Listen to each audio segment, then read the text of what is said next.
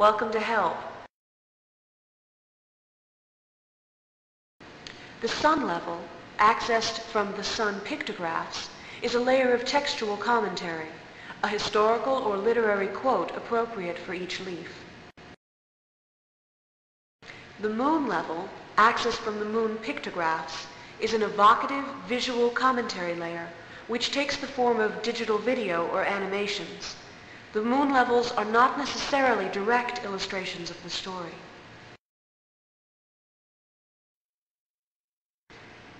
Each of the chapters is accessed by clicking on the appropriate tarot card icon. You can scroll through the chapters by clicking on the arrows at the bottom of the screen. The shield icon will toggle the menu bar on and off. The story is told from multiple points of view. Once inside a chapter, clicking on the tarot cards will take you to each perspective. The up arrow will return you to the top of the book.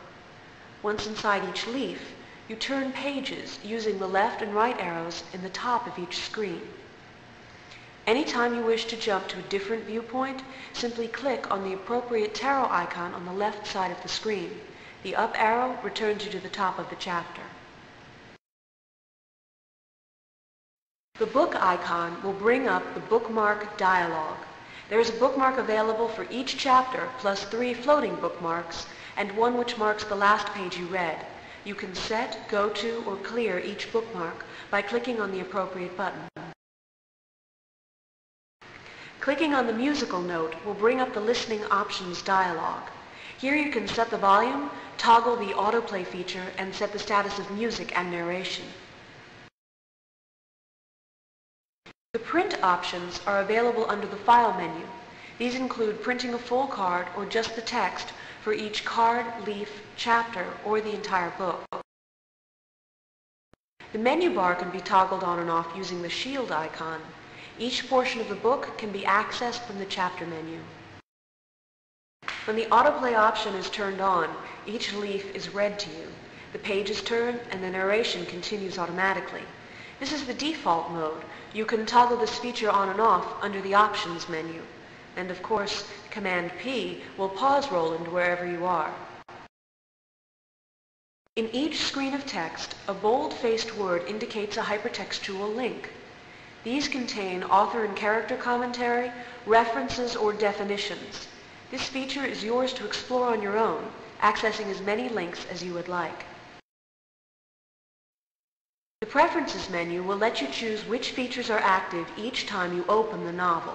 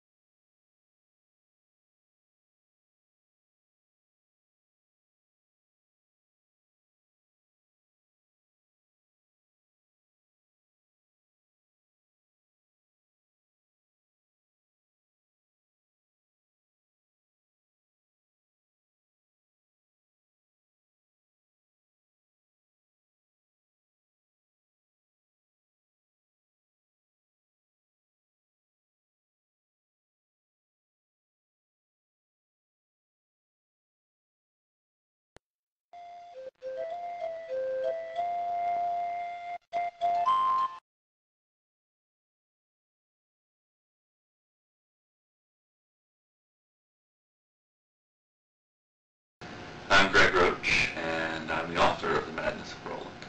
I first got the idea for Roland several years ago. I was reading a book by Italo Calvino called Castle of Crossed Destinies, and there was a tiny little chapter that dealt with the Paladin Roland, who was, as Calvino put it, crazed with love.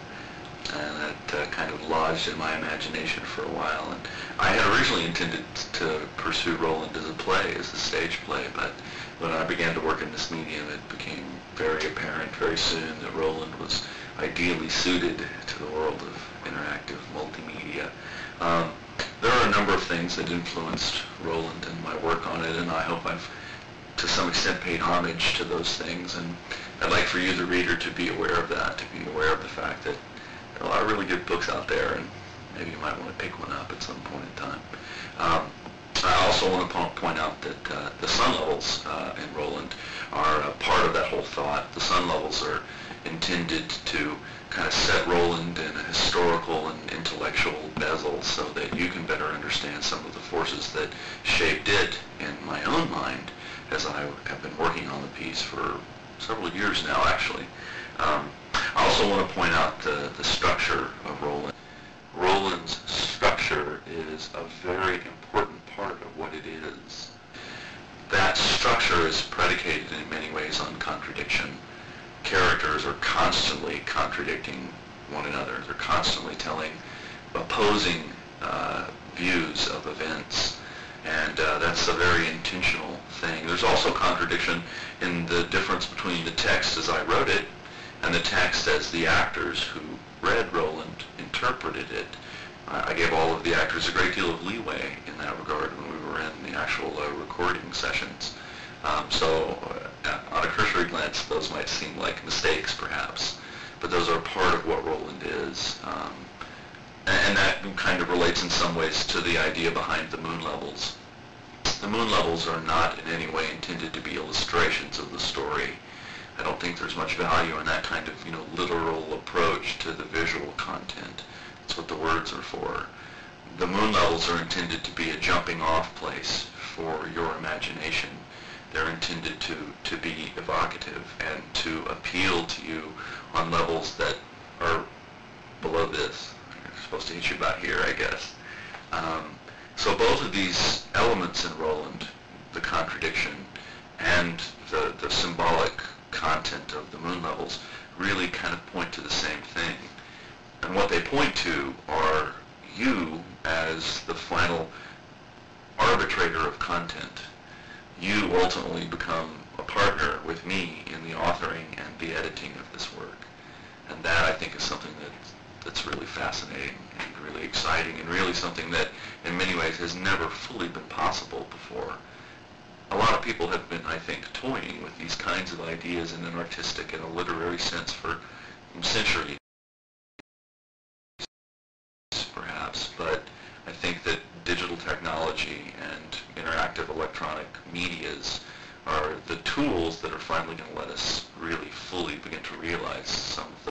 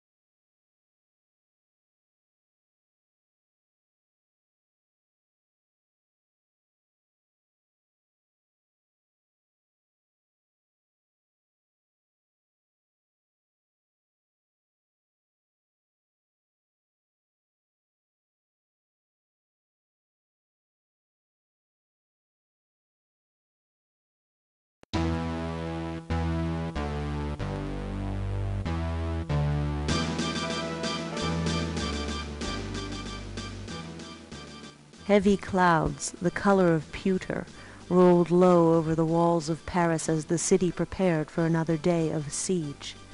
The attackers, unwelcome guests at the city's feet for the past 5 weeks, grumbled over their morning ablutions at the day's prospects. A massive assault was planned, one that was to breach the city's defenses, end the siege, and return their liege lord's property to him, restoring his family's honor and allowing them all to return to their newfound Spanish homes. Beji al-Hasrad knew of these plans.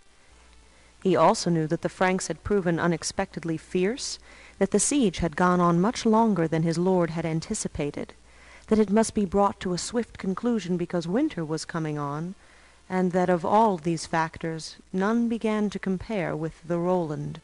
It was the Roland that had brought them there, and it was the Roland who had thwarted, sometimes single-handedly, every wave they had launched. He knew it was the Roland who caused the sheriffs of his lord's army, hardened veterans all, to grumble over their breakfasts. Beji! Yes, Lord. He knew what was coming. Cast the stones for me. A hesitation. Yes, Lord. Beji al-Hasrad drew from under his tunic a pouch which contained his dearest possessions, the stones. He cast a furtive glance at his master, one designed to show his loyalty, respect, and unease at the circumstance. For weeks now the casting had been poorer and poorer for his master. Each casting and each adjacent defeat pulled his master deeper into an obsession that could only end in disaster. The stones hit the sand, whipping tiny clouds into the damp air. As the pattern revealed itself, Beji remembered the Roland. Ostensibly, he cast for his master on the outcome of the day's battle, but they both knew he cast on the Roland. He was like a murderous lightning, Roland, rolling along the ramparts, filling a breach, shouting encouragement, slaying by the dozens. He was the linchpin of the city's safety. Beji, who had followed his master through 5 years of campaigning, had never before seen anything like the Roland. The sheriffs claimed he was a demon shifted into the frame of a man, but Beji knew him to be holy. It bothered him that he had such respect for the infidel Roland, and he wondered if the stones might not know this, might not cast differently because of it. It was difficult sometimes to tell which came first, the casting or the... Beji? Yes, Lord Mandricardo. What do the stones say? The pattern suddenly leapt off the ground, dispelling the image of the Roland prowling the ramparts, staunching the flow of attacker through sheer presence. The Roland will not fight on the walls today. A hesitation. He will not? Something strange he heard in his master's voice. He will not. This last said, with all the surety of the pattern. Mandricardo let out a long breath. It smelled of lamb stew. Beji saw he had something in his teeth. A horn sounded. The assault had begun. Beji followed his master out of the tent. They walked to the hill where the couriers and sheriffs waited, eager for orders and talk. The first wave bore down on the city. There was no sign of the Roland during the first hour. They had gained a significant foothold at the Gate of Pigs, and Mandricardo was beginning to believe that it might be true. But if he wasn't in the city, where was he? And where was the sword? A sudden shout from the left, then another. In an instant Mandricardo knew what the casting meant. The Roland will not fight on the walls today. He cast a glance at Beji. It began to rain. They watched as the Roland and another paladin, a short man with blond hair, waded through their armies. The siege was once again turned. Beji marveled at the knight. He fought like a duke of the air. His blade whirled and sang. He and his companion moved almost as one, locked in a mesmerizing dance of parry, thrust, cut, advance. One by one the sheriffs left the hill and intercepted the pair, only to be cut down and replaced by another. Finally, Mandricardo rose, took his helmet in hand, belted on his sword, and rode out to meet the Roland.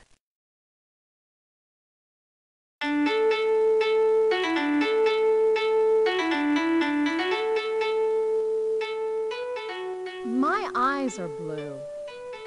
This disturbs my father immensely, as does my blonde hair. This was all my mother's doing, a glamour cast at birth. I still must maintain it with cats and Lotus. I have never had a monthly flow. My eyes are not, like my father's, almond-shaped. My mother preferred the barbarian aesthetic. I remember him telling me about Paris. My peacock had died earlier that day. I fed its remains to the koi in the garden pool. I made a point of displaying my cleavage to Sencho, my father's advisor, as he came to fetch me to audience. I loved to watch his mouth work and his old eyes bug as he tried not to look. There was a foreigner in my father's chamber. I murmured a warning as Sencho, and I approached the visitor's broad back. His clothes were very handsome and cut in a way I'd never seen before. I could smell the spices and salt on him, even from the doorway. How intriguing. I could smell his traveling, almost hear the breezes that had whipped at his robes. He looked very handsome from behind. He and my father continued to talk. The warding worked. He had not heard us as we entered. I strained to catch their words. A young man, dark and beautiful, stood by them. He glanced at me. Ah, Angelica, beloved, how is it with thee? The wind blows always at my back so long as you, dear father, stand before me. Oh, really, what tripe? What an old goat. Absolutely no sense of humor. The visitor turned. How disappointing. His front was in no way the equal of his back. Angelica, this man has come a long way to meet with us. Then, father, we must give him our time. Oh, vomitus. Another pathetic suitor who thinks that if he gives my idiot father a trade route somewhere or some horrid beast from the Africas that he can get his hands on me. Well, I've got enough. Bring the food. My father called for meat, quail eggs, and wine, and we sat down to talk. The stranger waited beatifically. Finally, my father nodded assent. My name is Mandricardo, Does he scream when you pull him out of the ground? and I am a sheriff of Persia. I have come to ask a favor that only the greatest king of the Orient and his most beautiful daughter can grant. Oh, please. But it is not only your beauty, which is unsurpassed even by the stars in Allah's heaven, Poetry, how original. but your powers as an enchantress, the news of which has carried even to my far lands, that has caused me to entreat you. What thus. is that in his teeth? I have been sorely wrong. My honor and the honor of my family has been besmirched. Besmirched. My father was cowardly attacked by one who does not deserve to wear the livery of a knight, a European. The blade of my ancestors was taken, stolen from my father. Stolen by this cowardly knight. I must recover my father's sword, Durandal, and avenge his murder. But why do you need our help? Good question. Surely... Because this knight is in league with unnatural forces. He is a paragon of evil. He is not human. He is like a mountain, like murderous lightning. Demons fight at his side. If he were a man, there would be no question. But there is no natural force, man nor beast, that can withstand him. Sounds like somebody I need to meet. The quail eggs arrived. Mandricardo popped one into his mouth. What is his name? He is called Roland, a paladin in the army of Charlemagne of the Franks. He said through a mouthful of quail egg.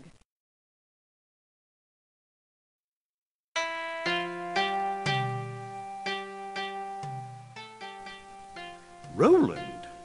Oh, yes, yes. What a... Oh, I mean, really. Well, he was without peer. Without peer. Do you get it? He was... Can they hear me? No. Well, all of this business about that day outside Paris, it's all wrong. It wasn't Paris at all. It was Aachen. That was my capital, Aachen. God, what a magnificent... You know, Paris in, what was that, 778? Just a wide spot in the road. No, it was Aachen. That's where the hot springs were. Oh, God, I missed that. A nice hot bath. Oh, yes, Roland. Well, he was the greatest warrior Well, no, he was a tremendous fighter. I suppose that really I'm the greatest warrior of my day, although I never did much fighting. I remember Roland as a baby. Sweet, sweet little child. Huge feet. Quite a farter. I didn't have the slightest inkling he would end up as the flower of chivalry because he was such a little sweetmeat as a baby. Oh, he'd coo and tug my beard. I remember remembering him as a baby that day outside of... Maybe it was Paris. God, he was like a murderous lightning among the Saracens that day, and I thought, how did he come to be this person? Actually, now that I think of it, it was Theodorada that was the farter. Oh, yes, Roland. He was a brilliant warrior. I've never seen his equal, not before or since.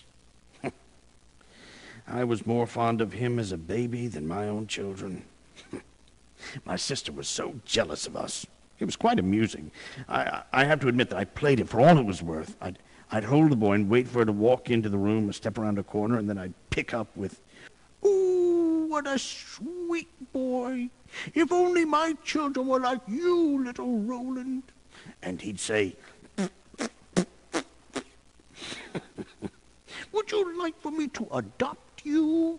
Would you like to come and live with your Uncle Charles? I treat you just like my own son." And Gisela would turn on her heel. Oh, God, how I laughed. She never caught on. Not very bright, my sister. Roland was the same. Very earnest, very intense, forthright, very strong. I was a good hand taller than him, but he would always beat me at wrestling in the joust. Just wasn't very bright. For instance, that whole bit where he and... Oh, now, who was it? Astolfo, where they snuck out past the Saracen camps and then fought their way back into the city. That was all my idea. He would never have been able to think of something like that. But there was no one else among all the peers who could have pulled it off. Oh, the siege. Yes. Well, here's the thing about that. It never happened. At least not in my experience of things. This Bullfinch fellow will tell you otherwise. So will a whole slew of other writers, including this one here. But I have grown rather fond of the notion. It appeals to a romantic side of me that I could never indulge before. Besides, the truth has taken on a strange subjectivity for me these days. So, I'll play along. I'll just make it up as we go, right? Good. So, yes, the whole thing started over some damn sword. Puh, I think it was called. Roland had taken it from an infidel at the Battle of... Oh, pooh, my memory. Some damn place. Spitted some Saracen warlord and snatched the blade from his hand. It was a fine piece of work, that clue. Rowley claimed the damn thing talked. I've rarely seen its equal. So the Saracens came on to Paris asking for it back. Well, I had to stand by Roland. Besides, that jaunty little Arabian cock Mandricardo needed a teaching. I didn't care for his manner, calling Roland a coward and murderer. There's no call for that kind of talk. Besides, I saw the whole thing myself. Roland beat the man fairly. After a month's worth of siege, I got tired of their foolishness and sent Roland and Astolfo, was it? Yes. Sent them out to rub their noses in it. Simple as that. Aachen. Yes. God, how I loved that place. The hot springs and the countryside. I would have spent all my time there if it had been possible, but, well, heavy lies the head, as they say. Oh, the baths there were magnificent. All this beautiful hot water steaming up from the ground, even in winter. I had a room built just for these springs. Some days in the dead of winter, I'd sit in the bath for hours. I had a cathedral built that was, oh, well, words could never. I'll show you a picture sometime. Oh, it was so beautiful. I worked on the design myself, you know, and we brought the marble from Ravenna. I remember once, as a baby, Rolly was in the tub with me, and, well, the little farter, he let go, you know, in the bath. It was very funny. Got all in my chest hair. Theodorata went screaming from the tub. Oh, yes, that reminds me. Did you know that I invented an unguent for curing the rash some babies get on their bottoms? Yes, indeed. I am something of an apothecary. It was honey, milkweed extract, butter oil, and sea salt. Worked quite well. Well, except in the summer. Never could figure out how to get rid of the flies.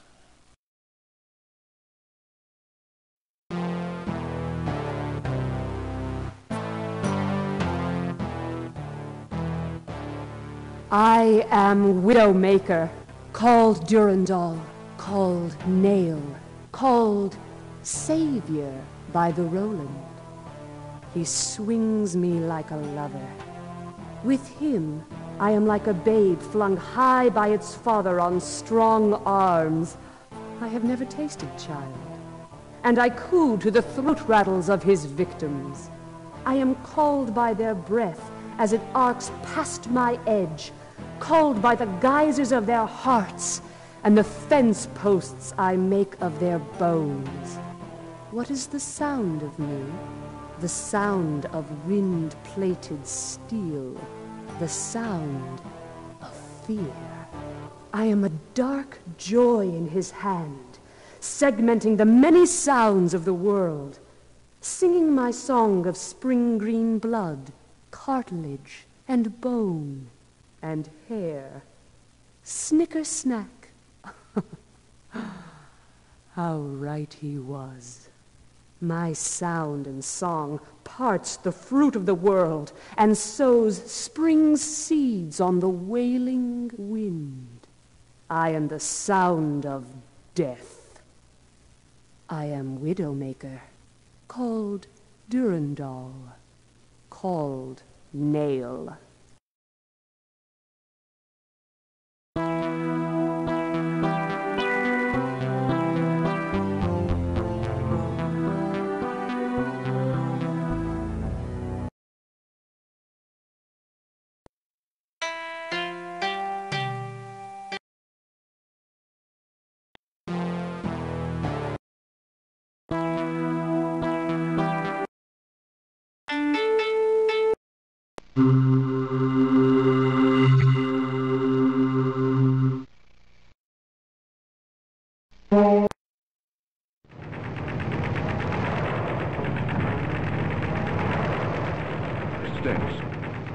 Unconditional and complete withdrawal of the... They burned and destroyed and killed.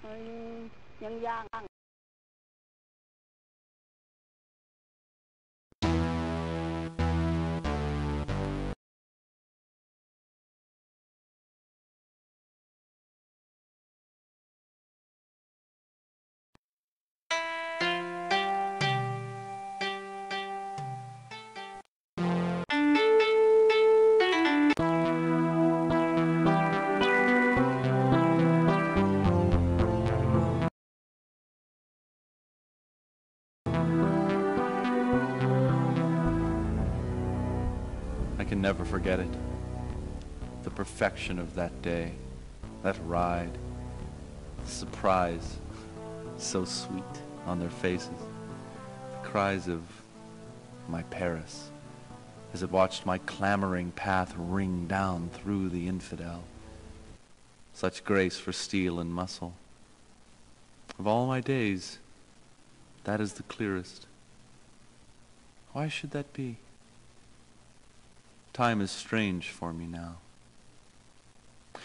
I had ridden out from the city the night before under the cover of a storm. Turpin tried to stop me, said I was a fool. They always said that, but my tactics often bought the day. They said my uncle, Charlemagne, would teach me for disobedience. As the rainwater ran down my back, I brushed him off and galloped away. Astolfo met me outside the Gate of Infants, and we rode side by side into the darkness. Moving through their lines was ridiculously easy. They slept like pigs, bloated on that damn orange stew they eat with their hands.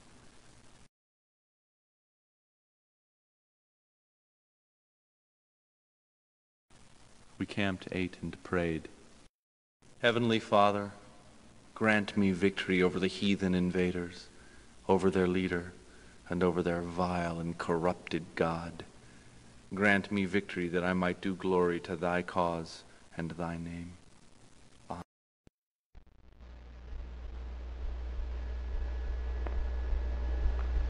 I wonder sometimes what history will think of me. Amen. Astolfo told me a joke. What's the difference between an Arab woman and a cistern? Well, you can eat a cistern if you have to. Before dawn, we oiled our swords, tightened our saddles, and prayed again. As the sun split the clouds, we prepared for our sortie. I don't know what this Saracen knight's quarrel was with me.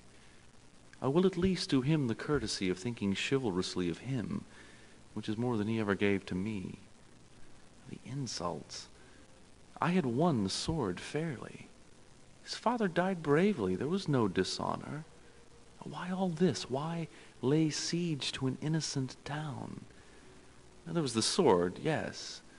It was unequaled. Yet the sword was my spoil by right. I will never understand the minds of these men, so foreign. Note, if you will, I still call him knight. I do him that courtesy at least. Astolfo tied a ribbon onto his lance, a favor from a lady, I don't know which. He has so many, too many, the little Englishman. He wastes his energies. I prayed one final time, and we began our charge. The heathen were all in the midst of their morning toilet, their prayer washing, wudu, they call it, when we fell on them. I only attacked those who were armed, but still they dropped by the dozens. I can't tell how many we killed. I topped a rise to see a group of them on horseback charging towards us. I plunged clue into one man's gut and pulled the lance from another, unhorsing him, as Astolfo fell upon the rest. He killed 2 more as I finished the last of the group. Slowly we waded through them. They were around us like locusts. How God shone on us that day. Look, the sky, so blue, a blue to crack your eyes. What a glorious sign.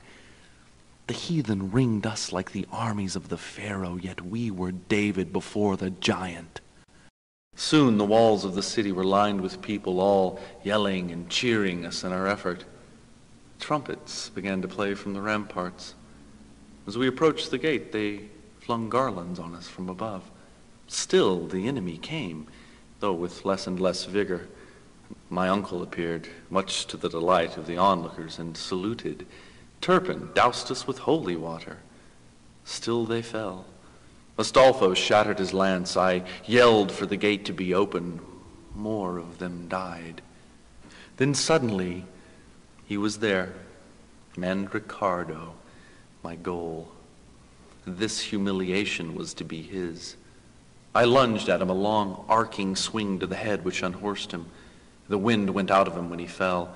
I was down and on top of him before he knew he had lost his horse. How unmanly. Had it been another battle, another day, I would have allowed him at least the show of a true fight, but not this one. not after his words. I knocked the blade from his hand. Clew was thrumming and moaning like a colt. I pulled his helmet off and jerked him to his feet. Then was the sweetest of moments. It was as if the whole world had stopped on its axis. All noise abated. The din and clang of the field slowed. The musicians on the ramparts were still. I watched a fat courtier, mouth full of meat, stifle a laugh and motion to a companion. I held him there, not a breath between us, as the sounds of the world died away.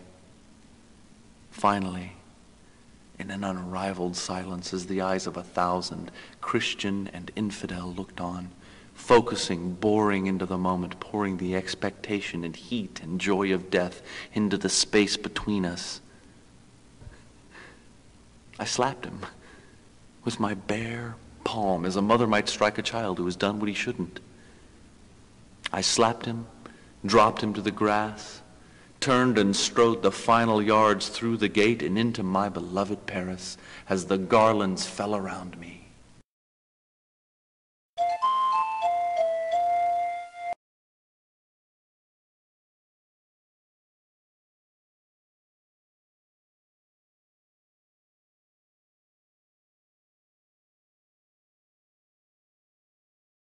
Welcome to hell.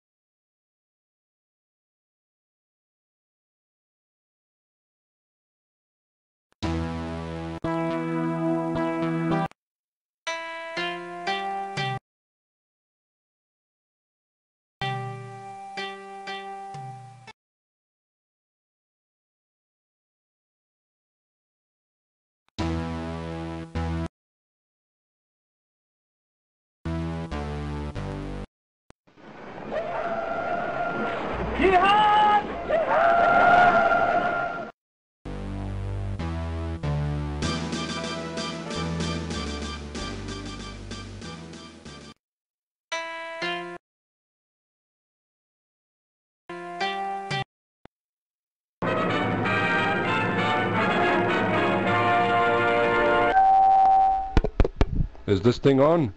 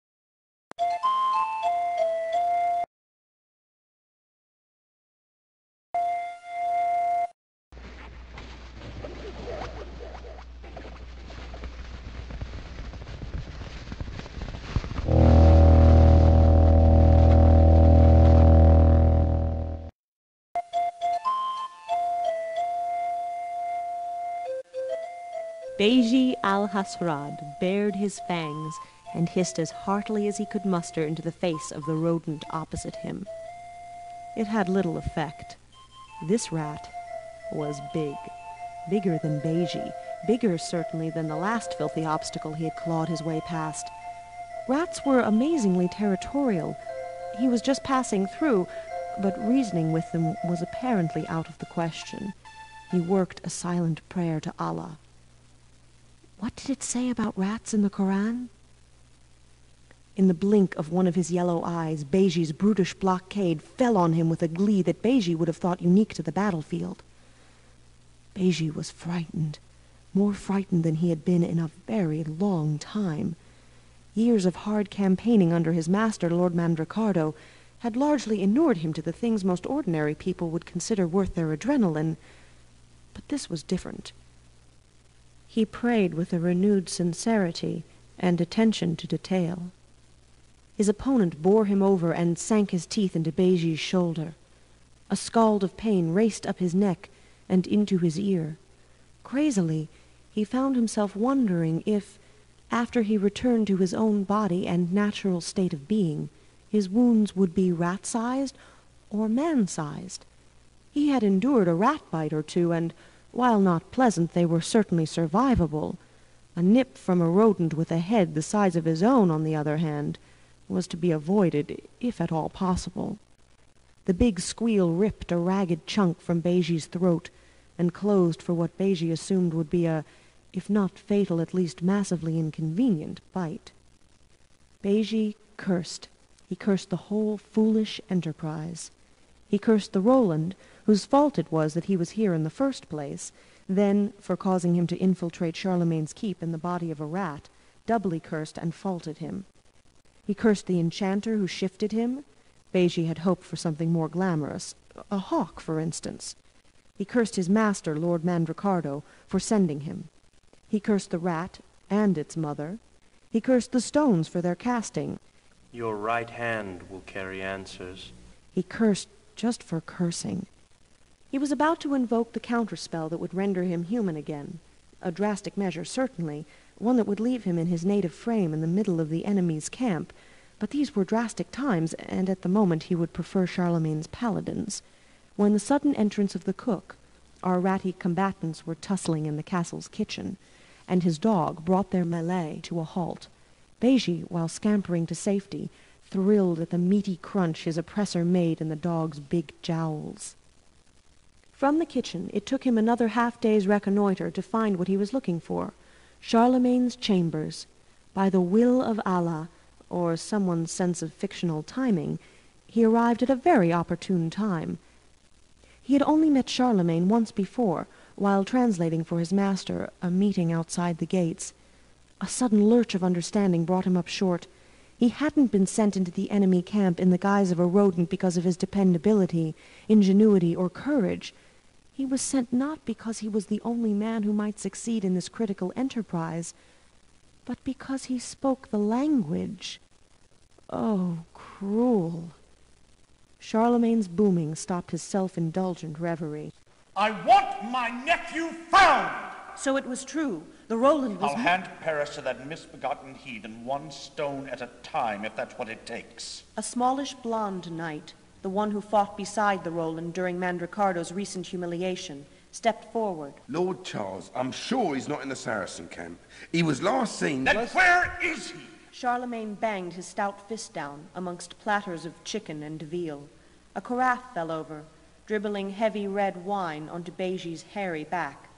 A portly knight in the robes of a cleric stepped forward, the wicked iron mace at his belt clanging against the table. Lord, the watch at the Gate of Sighs reported seeing Roland with the woman from Cathay. We have been over this. The veins in Charlemagne's forehead throbbed. Will you shut up? Oh. I refuse to believe that my nephew has run off with some almond-eyed whore while the city of his birth is about to be overrun. Then why has the woman disappeared as well? The Holy Roman Emperor wheeled on him, every imperial atom challenging the insolence. A magnificent silence followed. Finally, the bishop broke it. No one believes that Roland would leave his duties willfully. But if the woman enchanted him... You would find the devil's work in my dog's fleas. Next you'll tell me the rats are spies, my counselors are not to be trusted. The door opened, and a pleasant-looking old man in brilliant vermilion entered. Charlemagne plopped into a chair with a meaty thwack. Hello, Lord Gan. Greetings, Lord Charles. Any news of your nephew? Not yet. Well, I have a complication for you. My son is missing. Medordo? I went by his barracks this morning. He hasn't been seen in 2 days. Charlemagne offered wine to the old man in vermilion. Another silence rose in the room. The lull was cracked by the entry of a huge paladin in dark blue livery. Lord Charles, this was found outside of the forest at Rheims. He held Roland's sword, Widowmaker, called Durandal, called Nail. The blade seemed to buck and moan in his hand. Beji scampered through the tall grass of the Frankish countryside, a full moon chasing him overhead. To his right, the river Seine gurgled in the moonlight. Somewhere behind him, a dog barked. The wind rolled through his fur, cooling the several wounds he had acquired during his espionage. He was happy, happier than he had been in a long time. Not only was his mission a success, the news he carried was very, very good. He gave a casual thanks to Allah. The barking seemed closer now. What was that counterspell again? Mandricardo was busy picking a bit of lamb stew from his teeth when Beji al-Hasrad burst into the tent. His clothes were shredded and he bled from a half-dozen wounds, large and small. There was a particularly cruel gash on his neck, and it looked as if the seat of his pants had been chewed out. He smelled of wet dog. Beji? Lord Mandricardo, the enchantress has succeeded. Durandal is in Paris, and the Roland is dead.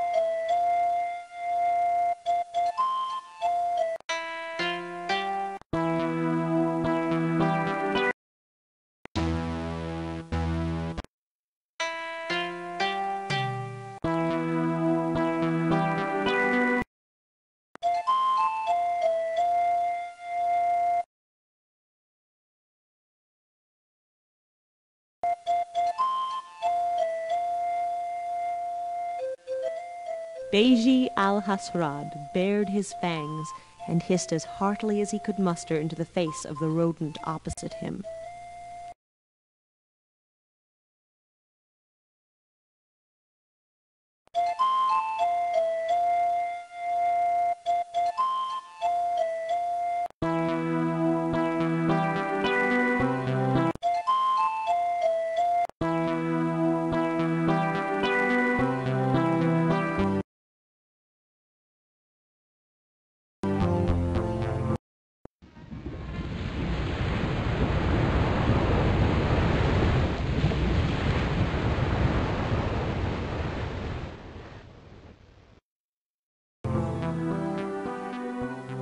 Her eyes were like nothing I had ever seen, oddly shaped and almost black. She was deliciously scented. Her appearance took us all quite unaware. She said to me, "Are you the Roland, of whom so many sing?" I remember one of the babies crying. She told us she came as an envoy from her father. She kept glancing at me as she spoke to my uncle. Medordo squeezed my hand. I looked back at him and he smiled. Gisela, tell the steward we'll be having a guest for dinner. The cook should give us something special. My uncle loved to throw parties. Any excuse, it didn't matter. And here was one plopped in his lap. She talked with my uncle of trade, spices and gold. She talked with Astolfo of arms. She was delightfully well schooled. After dinner, she served me tea in the fashion of her people. Her hands were so delicate and small. It frightened me a little. They moved like doves under the lamplight, pale and astonishing. She touched my arm. She smiled. Her teeth are so white, so clean. What do they taste of? The tea is delicious. Her teeth and hands are so right, so happy. They gnaw at my stomach and catch in my throat. So right, so beautiful. Medordo asks me... More quail's eggs? I tell him no. Mother Mary, forgive me for her teeth, but they are so white. I must find the taste of them, and the skin of her throat to taste, so smooth and glorious. She pours me more tea. Delicious. This tea steeped from her. We're alone in the hall. Where is everyone? Astolfo? Her hair is as black as a cave, and her skin is so yellow, like the saffron cakes sold at market, saffron and violets. She would crumble in my mouth, wouldn't she? Yes, my spit would dissolve her as she ran down my throat to live in my belly, spitted in my belly. She laughs, I laugh with her. Her hair is in my mouth. She bites me, bites my tongue. What is she doing? Why is she biting me? Blood salts my mouth. Her tongue is a spear in my throat as I swallow the world away in the down of her belly and her white, white teeth. Oh, for the burying, bury me, oh earth, oh mother, take me to arms and heart in this one with her saffron and black. Yes, the joy of her hands, her hair, her teeth. What? Why is she... Medordo? Go away, boy. Take your fawning and your delicacy out of here. I have no time for your eyes now. Go! Lord Jesus, forgive me, No! Where is she going? Where is she going? I am the Roland. She must stay. I am the Roland, and she must take the bread, my body, the bread of my heart. These words sound inside me like a child after milk. Please, you cannot go away from me. I run after her. I run like the deer of my pulse. Where is she? Please, Mother Mary, Jesus, Lord, just a glimpse. Please, I am so sorry for my weakness, my sin, but don't you see that this woman with the saffron and the hands can heal me, make the bread of my body whole for you, whole for your teeth. Please. The woods slap me like mothers. I stumble in the foreign displacement of forest, night and stone. I am the Roland, I am flint and bone and wood-charred mean, the spear of Christ. Who am I to follow this woman's smell, the smell of the gates of Zion and the garden's breezes, sweet water and saffron shade? Who is she to run from me? The woods are the fingers of the world. They roll me like dimpled dough. They glow green and alive with the night. They cage around the garden. They must go. Durandal, together we fell them like flesh, fell them for her scent. She is close. The moon moans me her voyages. The forest yields its ciphers. Her voice, yes, she is here. She at last is mine. She... Medordo? She... Get off her!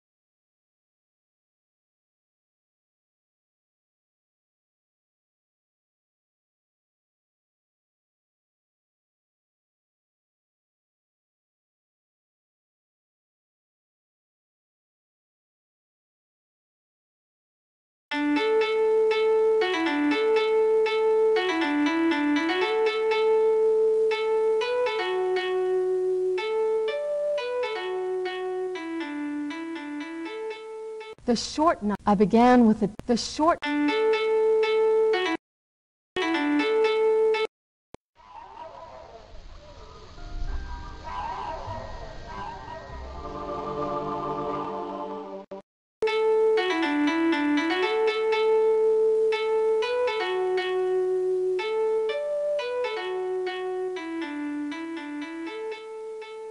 My father was, needless to say, pleased with the return of my original colorings.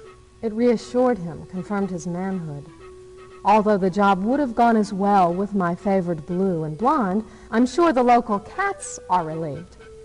Next time, I'll try red hair and green eyes. He wondered about transport, then mentioned some ridiculousness with a griffin. I declined. I have my ways. Getting there was the least of my problems. There you are, little Pippin. How is that? Eh, little pooter? So this is the mighty Charlemagne. Which is Roland? He's awfully short. Oh, no, there he is, with the hawk. Well, this won't be half bad. I just stood and waited. Beautiful weather. A concubine screamed and spilled her wine. The short knight rushes forward with his sword drawn, realizes his foolishness and retreats. Roland's hawk scores a kill. Charlemagne takes charge. We talk. I fawn. Charles is too easy. You would think with all those concubines he would be less susceptible. I eye Roland. He fidgets. Wonderful. A beautiful young page gives him doleful looks. Well, well. Is this the Roland of whom so much glory is sung? I am. I take his hand and lead him inside. The page casts an accusing glance. At me or at Roland? Dinner is arranged. You never doubted me, did you? We talk of trade and weapons. I pepper the evening with minor glamours. Beauty, wit, desire. It was at last time for the real work. The Roland's downfall. I began with the tea ceremony. What a fascinating bit of magic, spell within spell, glamour within ritual. I had never performed it before, and the act of creation was as engaging as my quarry. What Roland lacked in wit, he more than made up for in strength and beauty. He put up a magnificent fight. His power played between us as the spell buffeted him, pulled him under. He eventually succumbed. They always do. I cleared the hall and began the final circle of glamours. I pulled the blood from his mouth. So close now. Still he fights it. Amazing. He grabs me and throws himself down on top. Then was the moment of my undoing. Roland's doleful young page pushed his way past my wardings and into the hall. The first law of magic: power is never created, only channeled. The fifth law of magic: avoid backlash.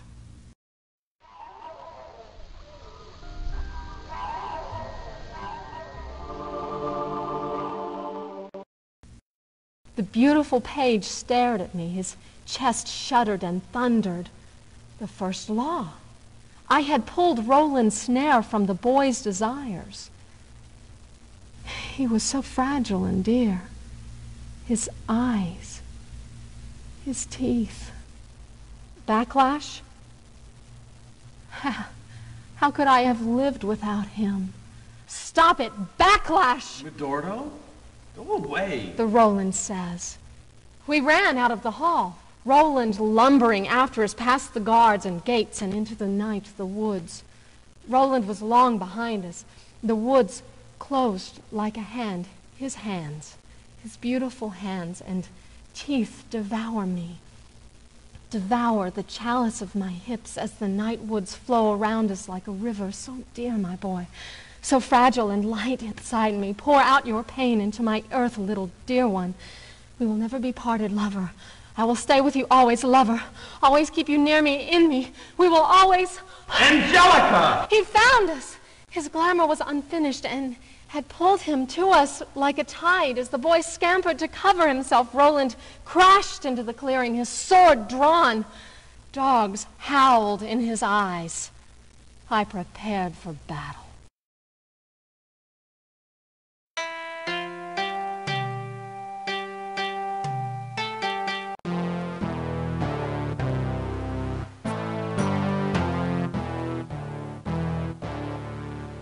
But for the bitch meat, the Roland was my own.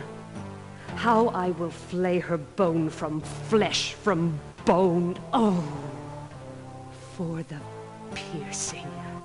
How I long for that one. I long to tear the petals, long to...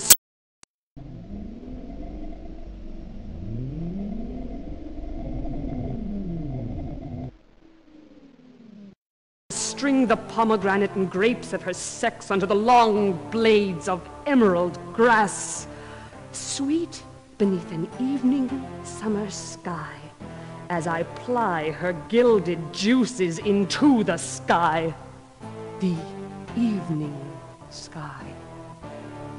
How dare she? Bitch meat!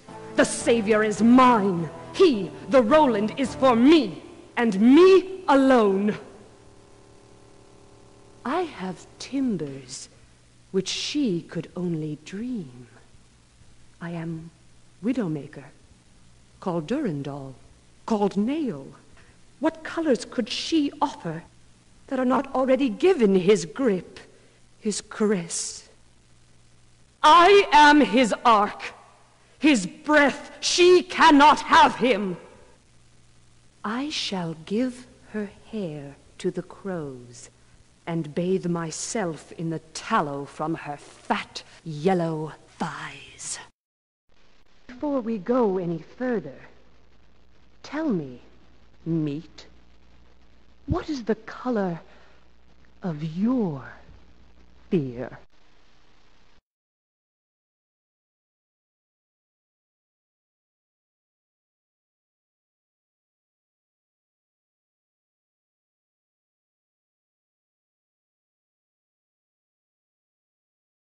Red, a juice to slake my thirsts. How eager you must be. I am hues beyond you, hues beyond the jerking of your feeble orbs. I am the tooth of the night. I am the shuddering red between your veins. I wish I could pity you, pity the cool of your hands. I am beyond all shades, beyond red. How can we speak? I am Widowmaker.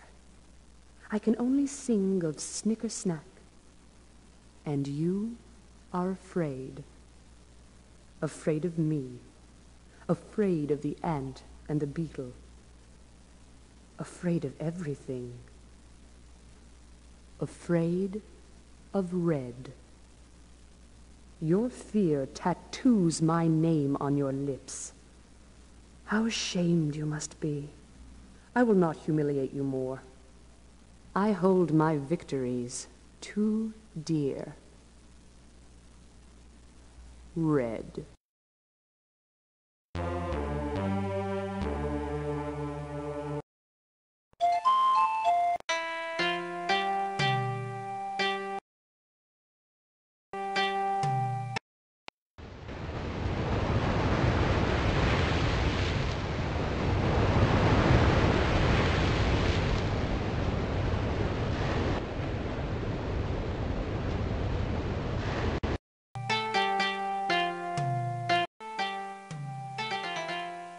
That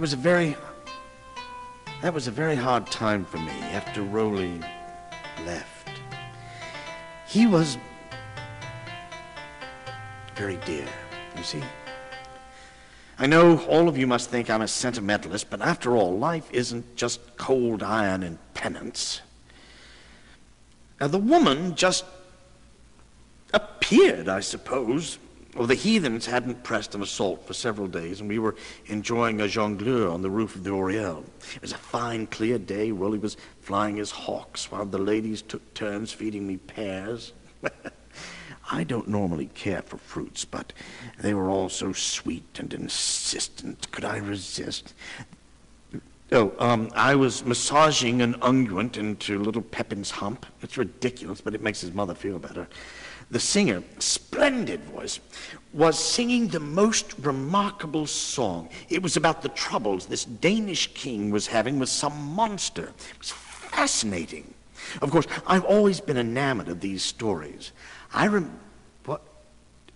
Yes, Samson had killed a dove, and some gray feathers drifted down onto the roof. Now that's when I first saw her. I was watching these feathers falling, and one of them floated right down onto her head. Well, I gave a little start, and Gisela spilled wine all down her front. Astolfo... Was it Astolfo? Yes, Astolfo must have seen her about the same time because he drew his sword and stepped towards her. The jongleur kept on playing. Well, of course, he was blind. She was one of the most magnificent women I have ever seen. Her skin was extraordinary, a color somewhere between honey and cinnamon. She was very small, but well proportioned. Her hair down below her waist so black. Her rarest attribute were her eyes. Words could never... Well, she plucked the dove feather from her hair. Oh, God, what beautiful teeth. Greetings, great Lord Charles. Pardon my intrusion, but I could find no steward to announce me. I am Angelica, Princess of Cathay. I bring greetings from my father. Pepin hiccuped, and yes, she turned towards Rolly. You must be the knight Roland of whom so much glory is told, she said, walking towards him. There was something odd in the way she spoke. Samson landed on Roland's wrist, a bit of dove hanging from its beak. That was the last time I ever saw Roland whole.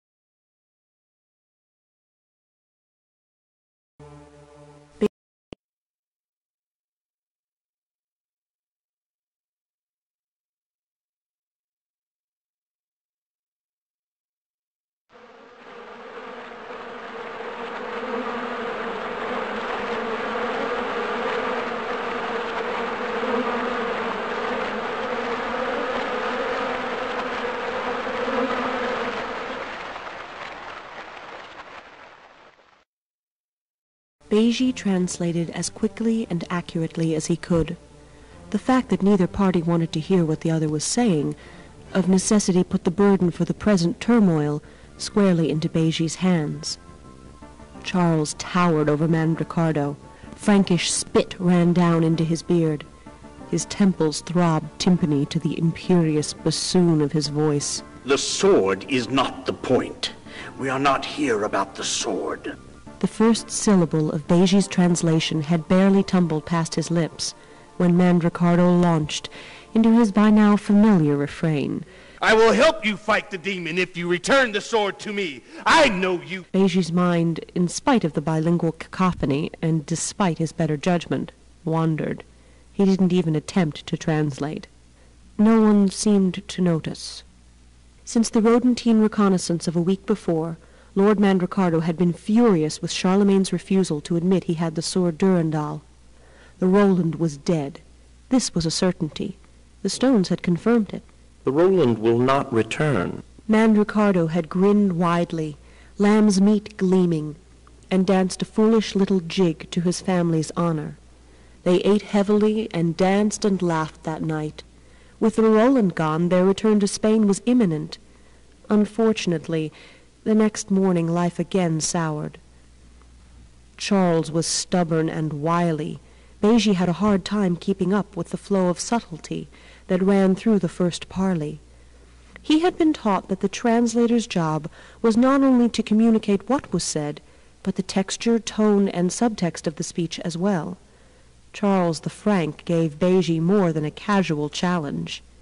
Beji also had the vague intuition that Charles understood at least part of what passed between him and his lord. The hostilities had commenced afresh after the third negotiation. Mandricardo's forces were actually making headway and had established a foothold at the Gate of Swallows when the demon struck. His genesis and purpose were beyond the scope of mortal conjecture. He was huge. His skin was as black as a cave, and a baleful hatred raged in his eyes. He wielded only a tree trunk, the size of a horse's leg, and fought anything that moved. He fell first on the armies of Lord Mandricardo, and then on the warriors of Charlemagne, sent to help what they thought to be a beleaguered Christian knight in black livery. His fury was absurd.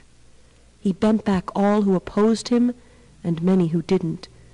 His attacks were capricious and wide-ranging. A wine train from the south, killing the mules and spilling 50 gallons of Bordeaux. A group of nuns from the convent at Rheims. The sisters escaped, harried but unharmed. And just this morning, Lord Mandricardo's own tent.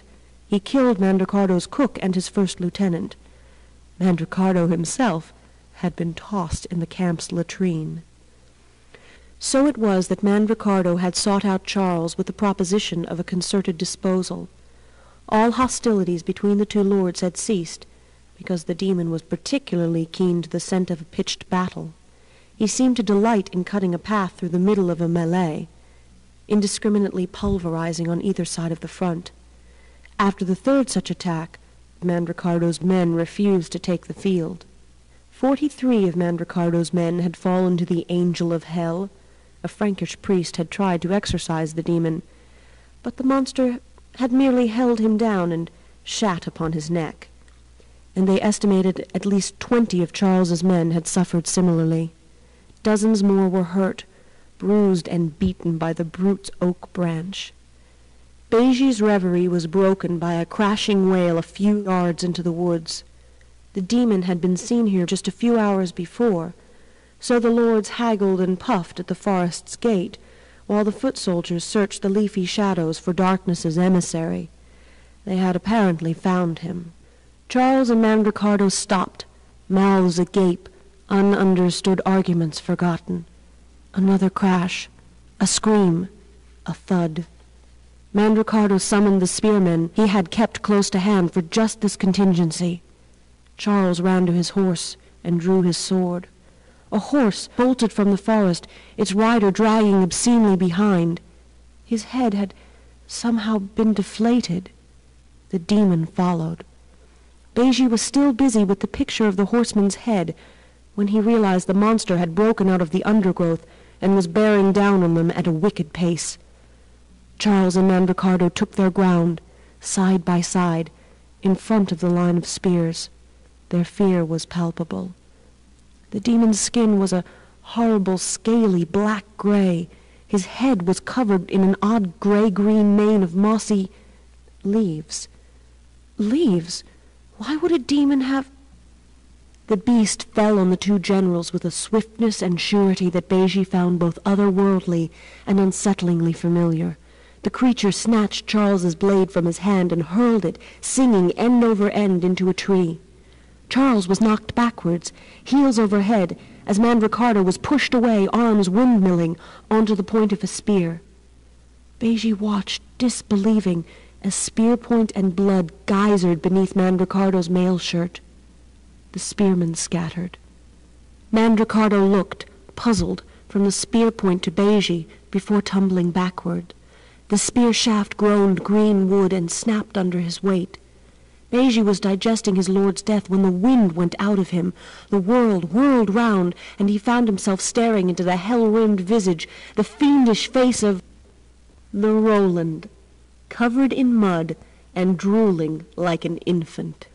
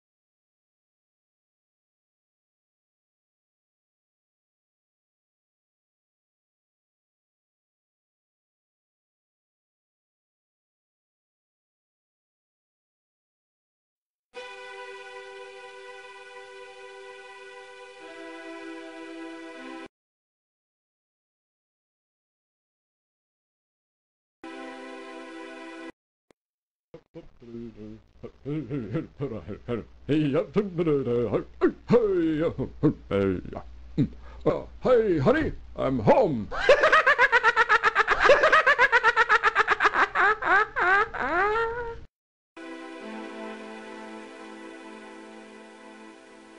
Beiji twittered and flew up as high as the low roof of the tiny chapel would allow. A large mastiff barked and blundered after him.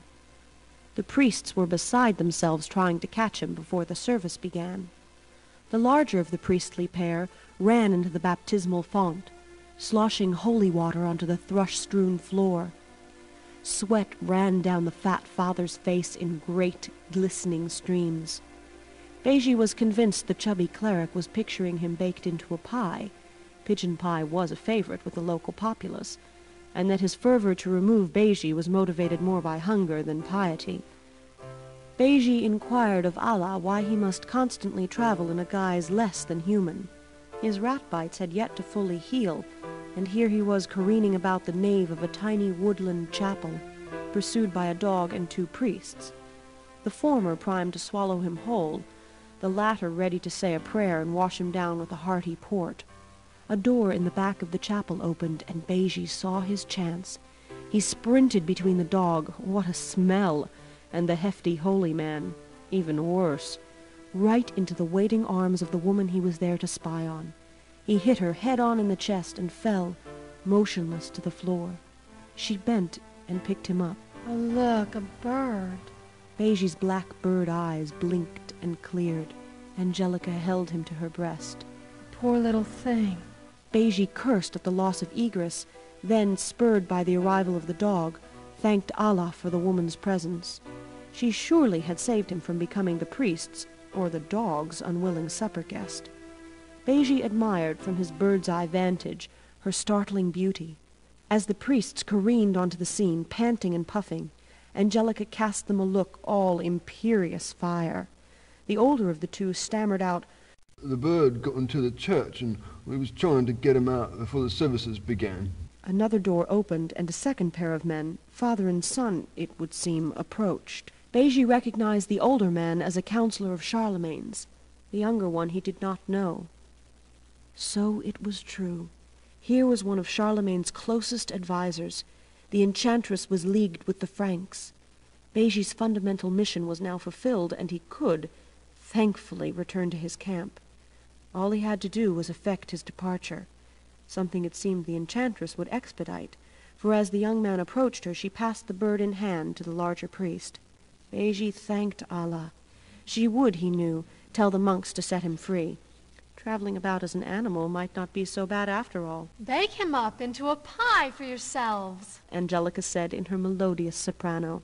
Had he been better versed in the intricacies of aviary expression, the meaty monk would have seen the subtle look of terror that trampled over Beiji's birdly countenance at the culinary prospects sanctioned by the young queen. The priests deposited Beiji in an ornamental cage near the chapel's door, where several plump doves cooed and jostled. Beiji wondered what their fate was to be.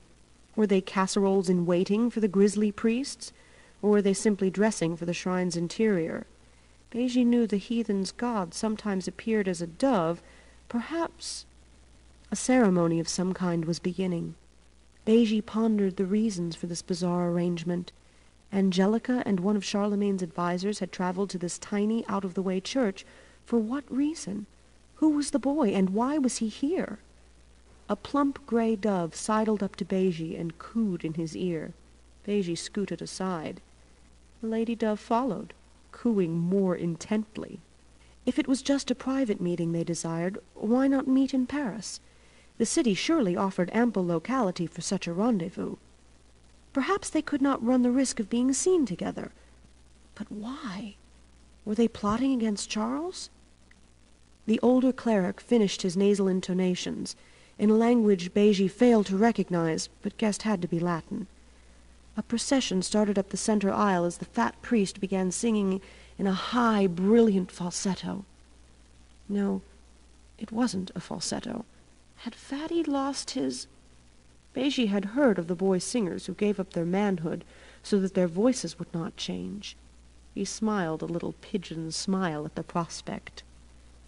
Angelica, the old adviser, and his son, was it? All walked up the aisle as the alleged castrati assaulted the roof with his sweet, strong voice. The singing stopped. The nasal chanting resumed. The priests and the trio exchanged words in Latin. What was going on? Perhaps they were practitioners of an outlawed or blasphemous religion, and were forced to worship in private. No, wait. This made no sense. Angelica was from the East. Beiji abandoned this line of inquiry as unproductive, and turned his thoughts to a more pressing issue. How was he to get out of the chapel without first passing through some stranger's bowels? Suddenly, the doors to Beiji's right exploded inward as if struck by a massive blow. There was a single moment of stillness as heads turned and mouths gaped. Then he was there, the Roland, more fearsome and huge and wild than when Beiji had last seen him. Like a fox among hens, he waded into the church, bellowing, swinging his tree-trunk club in horrible arcs. The enchantress disappeared in a shimmering veil of light, only to appear a moment later across the nave. The bird-cage was knocked to the ground, springing its door open. Amidst a cacophony of wings, Beiji took to flight. Angelica flung a blue bolt of enchantment at the paladin, striking him in the chest. Beiji flew out the shattered doors as the sound of screams and blows echoed through the tiny churchyard.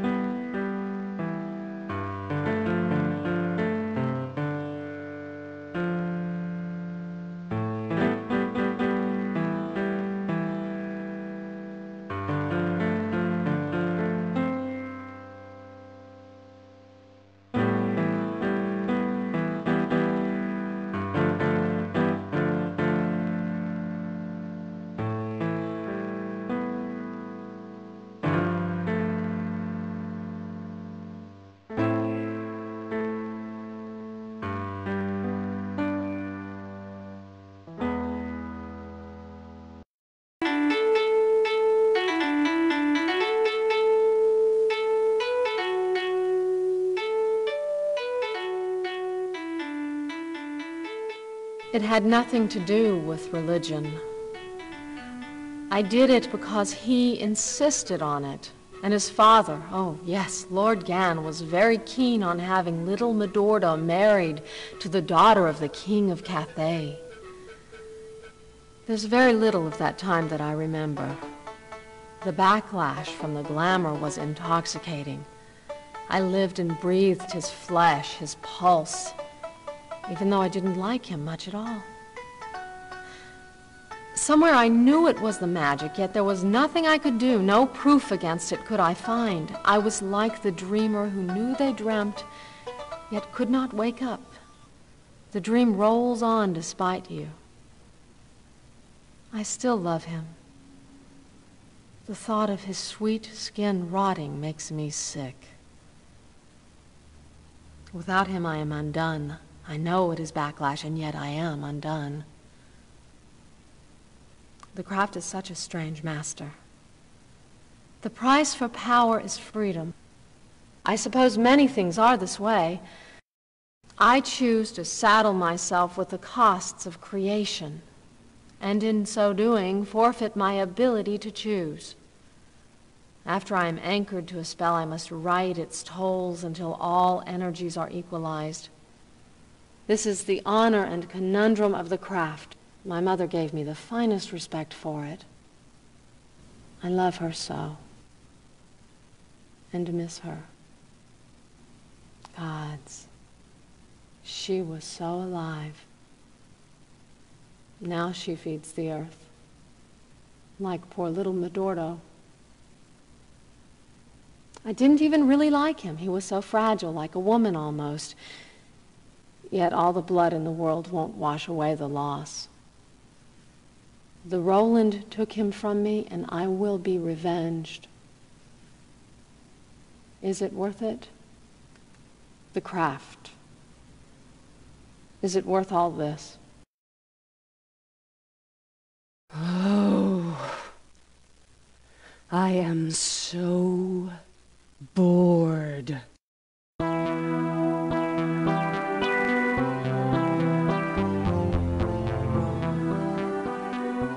Oh.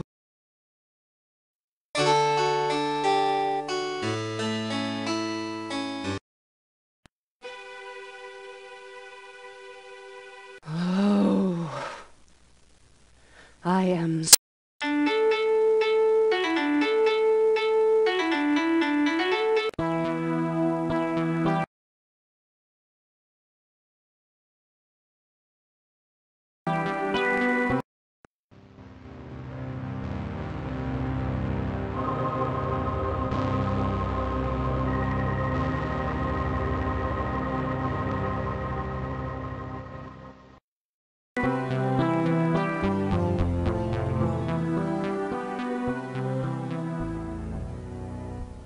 Murder.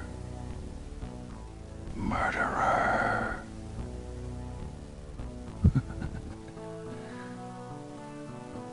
I will live forever with these words. Think about it. God. Its irrevocability is suffocating. Most of the vices that people engage in fade so nicely with time. Not murder, though. No, that one hangs with you. I know that it was not me who did those things, not me who killed those people. I know that most of the men killed were soldiers. I know that it was Satan who acted through me, controlled me, hid my reason, that it wasn't me, that no one considers me a murderer. No one except myself. I'd killed a lot of people, a lot of men, a lot of soldiers, before the madness came, but that was different. It was the way things were, the way things should be. Men risked their lives. It was their job. Not the others, though. That's what I can never forgive myself for. The innocence. Whether I was aware of what I was doing or not, still, I did it. I am a murderer. I always will be. You see, if man is a blacksmith or a cobbler, and he wants to change his vocation, he has simply to do so. From that day on, he can say he used to be a blacksmith. Not so the murderer. Oh, you can lie, but the truth is in you like a worm. I wish I could lie to you about my madness and what I did. I remember very little of that time. Almost nothing, in fact. Just the vague swatches of an animal's memories. Smells, feelings, and tastes. The moon. All my skin crawling with an itch to be free. the deep green caress of the forest, its leaves like fingers on me, and a boundless desire to kill anything to stop my shame. My shame? Does an animal know shame? No. But I was ashamed. Ashamed of what the boy had done. So I killed him. When you fight a man, a knight or a soldier on the field, all is equal. Everyone's responsible for his own survival. Even the greatest can fall with a single blow. There is honor in the battle. I loved it well. For years it was all I knew. It is still all I know. Killing. I don't know how to do anything else.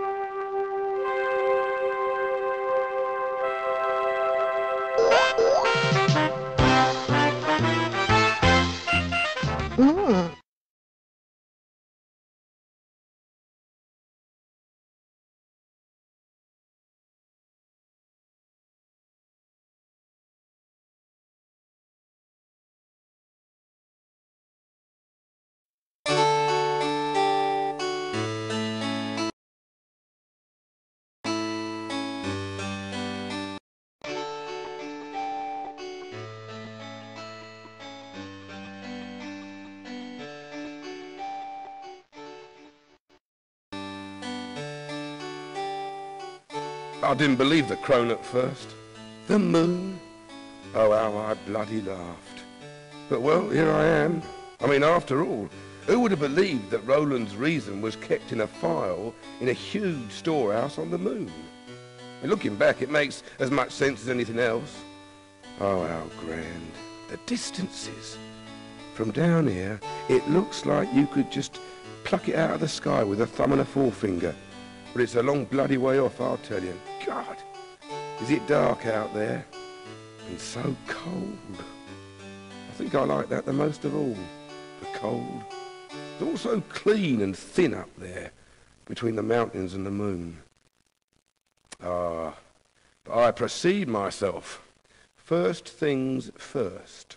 Lord Charles all but threw Paris to the infidels to get Roland back. Had the whole of the peers out scouring for him, searching for the trick to get him. Well, it was easy enough to find him. Just bang two swords together for 5 minutes and there he'd be, wailing on all concerned. But how to get him back? Paris was all but undefended. The peers were scattered about the country, poking their heads in caves and such, while Roland was covered from crown to crack with river mud, talking to birds and howling at the moon. Speaking of which, I'm not sure where this old woman came from. I can't remember if I found her or she found me. But she's the one who told me about the moon and the trip. God! The hippogriff? What a magnificent animal.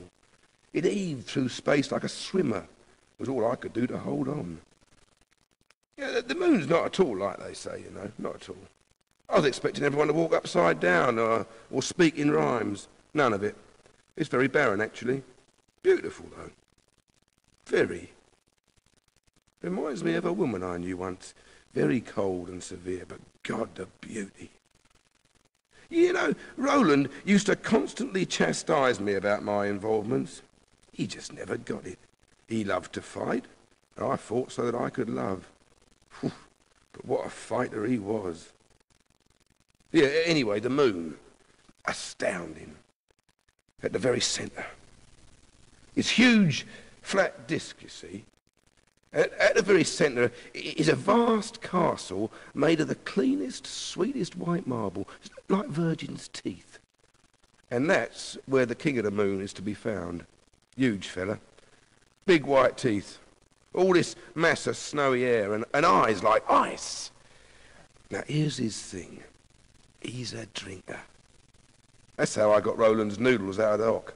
Drank the bastard under the table. Oh, good thing it wasn't the other way round. I mean, Rowley going for me, he drinks like my mother. I'd still be rooting for truffles and crapping on my heels. Yeah, when we finally found Roland and got him cleaned up, whew, what a stink. Well, Precox, that's his name. Sounds like what you call a boy's wick before he's got his beard. Well, I didn't tell him that, of course. He tells me he'll give me Roland's reason back if I can best him at a drinking contest. Silly old bugger. Right out of some story, isn't it? A drinking contest. He shows me the vault where all the files are kept. Bloody astounding. I mean, I knew most people were basically half-cracked, but I had no idea the number of absolute lunatics there are running about. Oh, I just got it. Lunatics. That's what it means. The files were magnificent, all gold and jewels and the like. I wanted to ask, but what happened to them after the owner died? But he wasn't very forthcoming. We go into the banquet hall.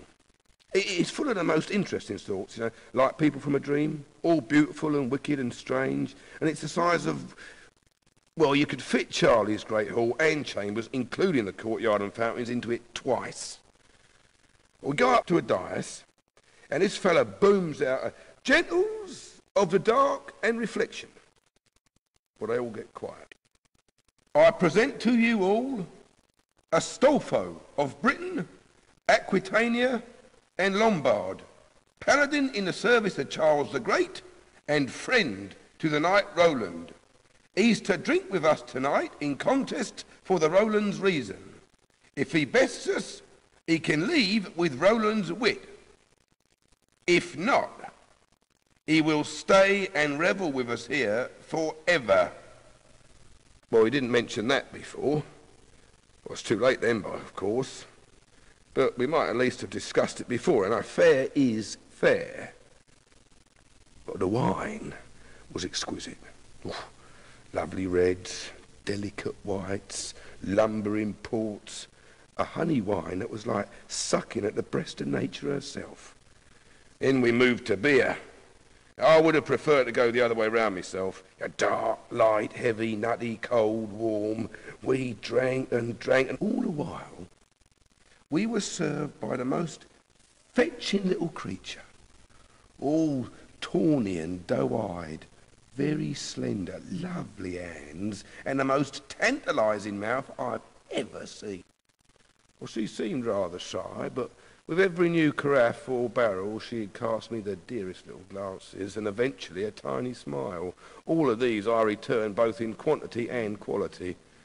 I told her that regardless of what I was to drink, she would be the dearest intoxicant of the night. She coloured a bit and moved off. Old Loony Moony King shot me a nasty look. He was probably betting her. Well, you know how these kingly types are. Yeah, then we moved to the harder selections, whiskey, brandy and rye, rare and violent unguents all.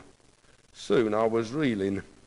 I mean, the room moved like it was under water. Water? I could have drained the whole bloody channel then. On and on the glasses came, down and down. I sank, I crawled, I barked, I cried, but still and still I drank. Lunaris Rex seemed unaffected. I began to get worried. I was getting very late, and the drink grew stronger. I began to see double. I toasted the Emperor Charles, the greatest monarch on heaven or earth. I was reeling. Precox strained a mug and called for more. On and on and on and on. Me head was on fire. Soon it would be over. He called for the spirit of white poppies. I knew it would be my last. Well, the girl brought out 2 silver goblets. I gripped the table. Tottering, I mumbled. I broke wind. But the crowd laughed. The king said, "You will like it here." I grew very afraid. He drained his goblet and motioned to me.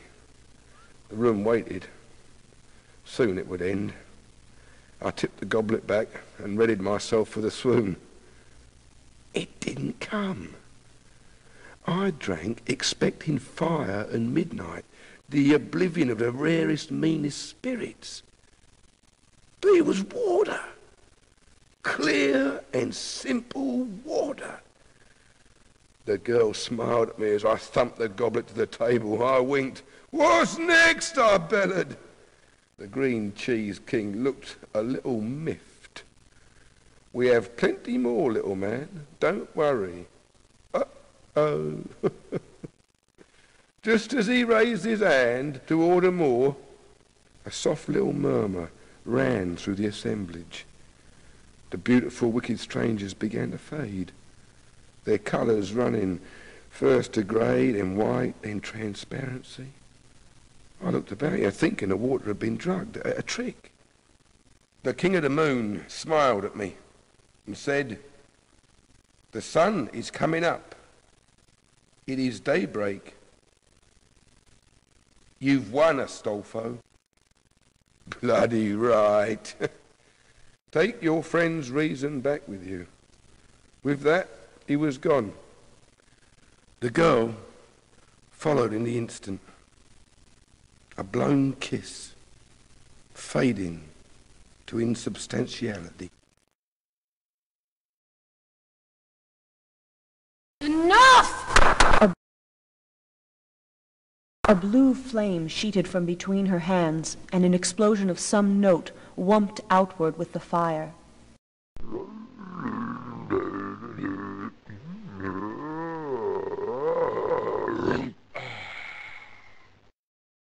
Beiji's translation was interrupted in mid-conversion by the report. It bounced tankards off shelves, raised a dust cloud of heroic proportions, and rattled the window panes in their settings. Angelica eyed the room's occupants. Finally she said, in a tone liquid with sarcasm, "I'll translate from now on. It should go a little faster." Ganelon, a finger oscillating wildly in one ear, said, "Was that absolutely necessary?" He brushed at his vermilion robes and lobbed Angelica a steely, accusatory stare. She volleyed back with, "Once the ringing goes away, we will all be able to understand one another as if we were speaking the same language. It will certainly be an improvement over his fuddlings." Beiji, doe-eyed, blurted out, "Well, I'm sorry, but I'm doing the best I can." "You have been turned into some animal or other one too many times. It's got you all scrambled." "Oh, shut up, you spoiled little child. What would you know about it?" His voice reached for registers normally reserved for bats. "Do you think you could do any better?" He blushed suddenly at the uncharacteristic outburst, started to say something, an apology, then stopped, scratching furtively at an imagined flea. Angelica thought how beautiful the boy was, his teeth and eyes, how finely boned. Like a bird, he is quite... A sudden image, almost violent, the boy on her, pounding and grunting, his teeth digging into the meat of her neck, those beautiful teeth. Beiji and Angelica locked on each other for the briefest of moments before a scream of some note burst from her throat, a low-pitched animal sound that rose in a frenzied scale of frustration. Her face contracted into a mask of rage. "I want Roland dead! I will feed his bowels to the crows. I will crush his balls with my own hands." Her face was flushed a livid pink. Her breathing was heavy and ragged. Beiji felt every thought of hers in the well between his eyes. His ears still rang. He knew, somehow, that she was wet. She said, her words measured, "I will kill the Roland." And Ricardo, propped on a couch, the large bandage around his chest tinged with blood, said weakly, "I assure you, Angelica, that our goals are very much in line." Ganelon stroked his beard and said nothing.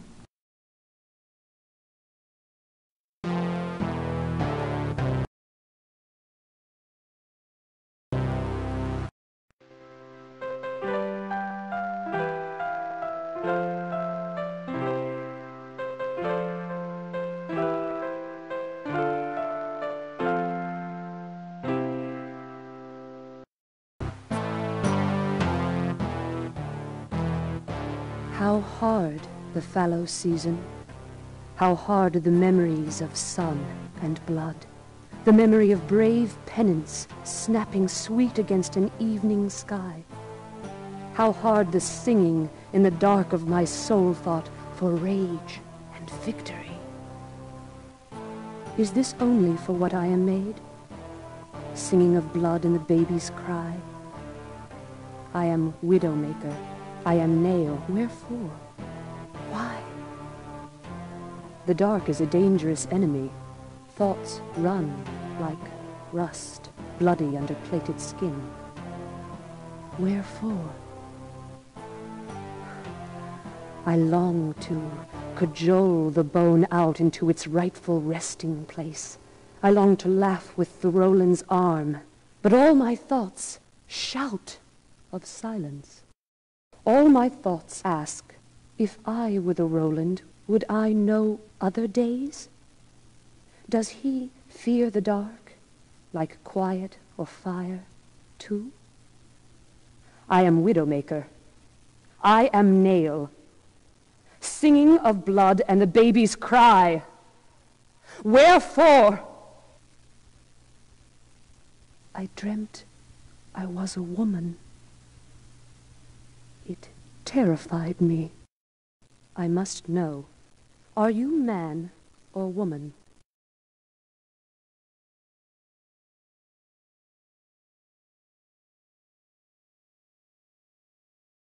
Leave me.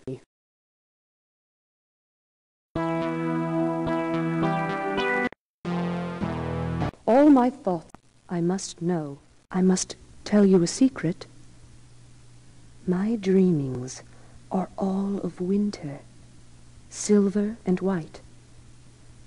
Yet my heart reaches upward, bird-like, for the vision of arms, the vision of flesh wrapped heady around growing, a vision of flowers and washing. Flower. Down. The soft belly.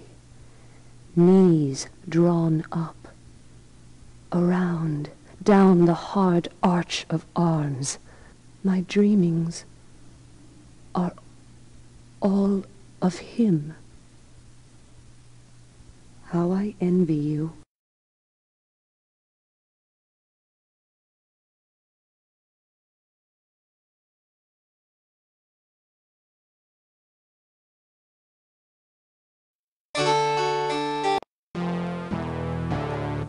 Enough! A blue...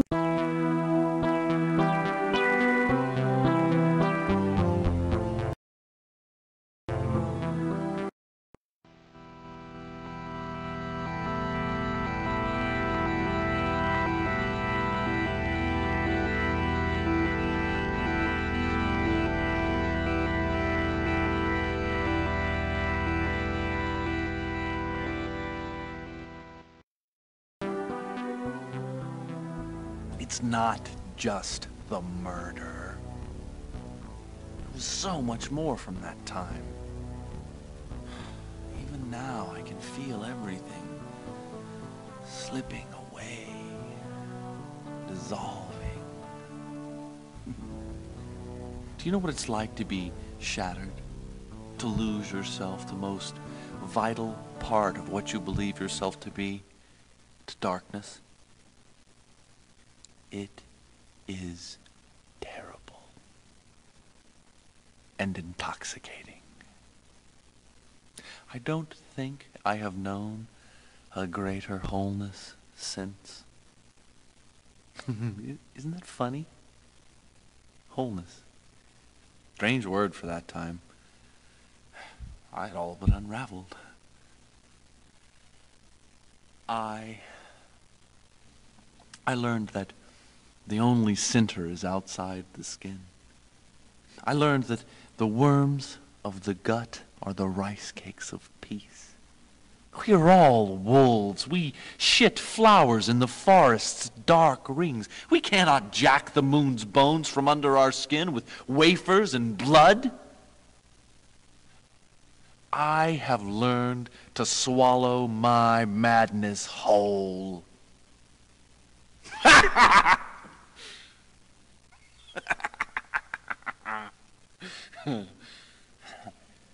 I am thankful that Charlemagne's peers followed me, watched over me, brought me back from the abyss. But I would as like slaughter them all for it. Oh, I am sorry. I meant to tell you of redemption and peace. I meant to tell you how the cross dissolved and how I lived in a place of no lines. I wanted to talk about... I'm sorry. I thought I had something more to say.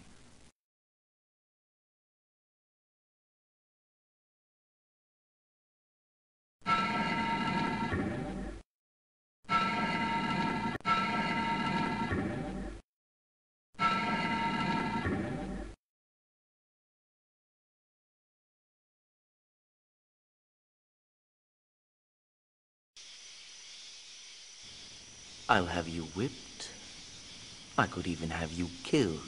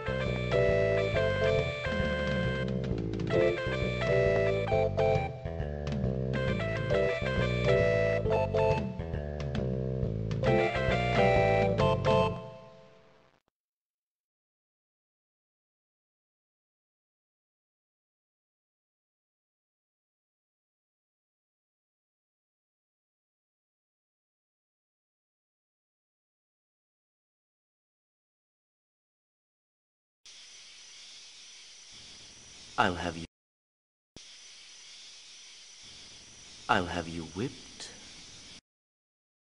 I could even have you killed.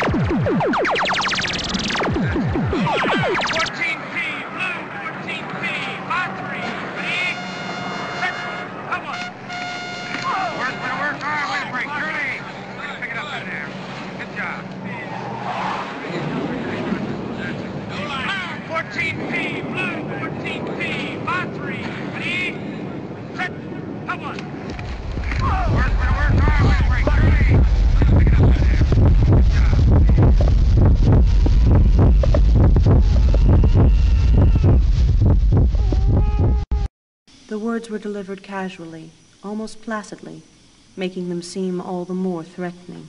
No, my lord, the stones do not work that way. Beiji glanced soberly at the nobleman opposite.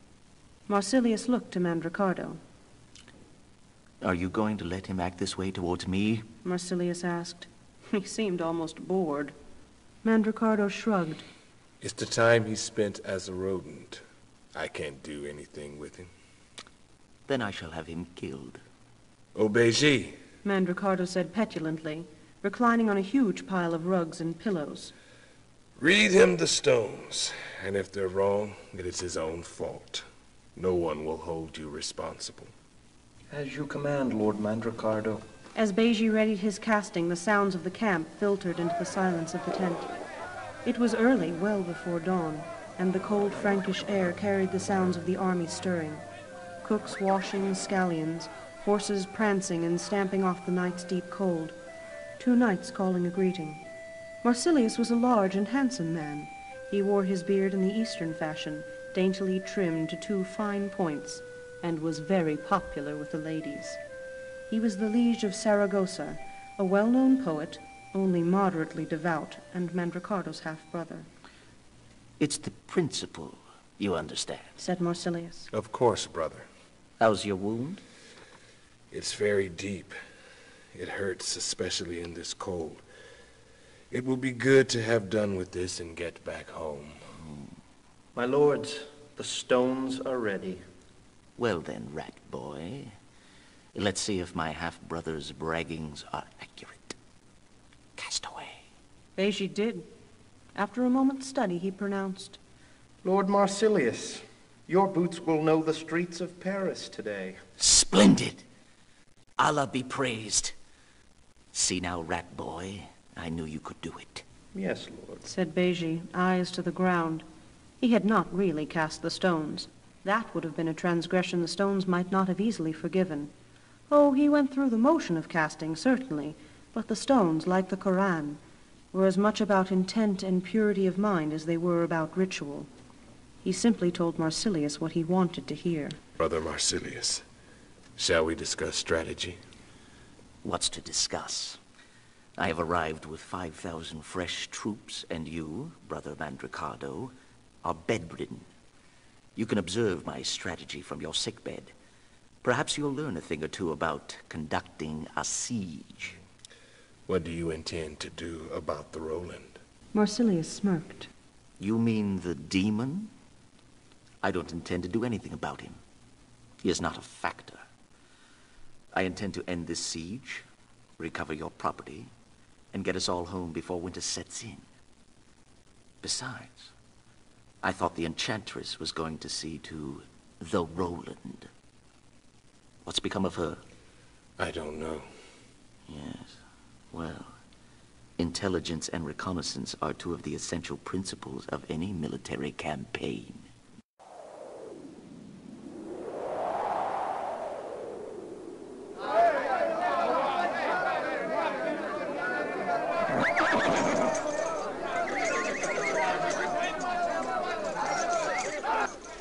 Beji stood next to Mandricardo's couch as Marsilius addressed the assembled troops. Beside them, the Sharifs, vassals to both the great lords, tried to look stoic in the cold. The sun was just tinting the horizon, and their breath shot out of their mouths in great plumes. Below and far away, Paris stirred in the beginnings of her defense. Perhaps because of the cold, perhaps because of Marsilius's presence, the proceedings seemed to take on an extreme importance, as if everyone there knew that great deeds, worthy of song, would take place that day. Paris itself seemed larger and more grand, like some city of legend, Thebes, Damascus, or and they the conquerors who would take her and live forever in 1,000 tales.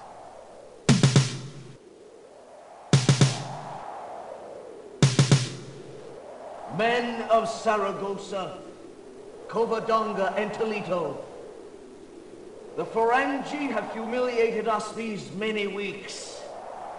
Today it ends. Today we will take this city and we will break their heathen power. Victory! For the honor of your families, for your wives and children, for Mecca, for Allah and for Islam. You will all eat lamb in paradise! Amidst a tumult of shouts and banging shields, Marsilius, the Sharif of Saragossa with the beard so favored by the ladies, rode toward Paris. As the collected armies thronged around him, Mandricardo turned to Beji and said, Certainly has a way with words, doesn't he?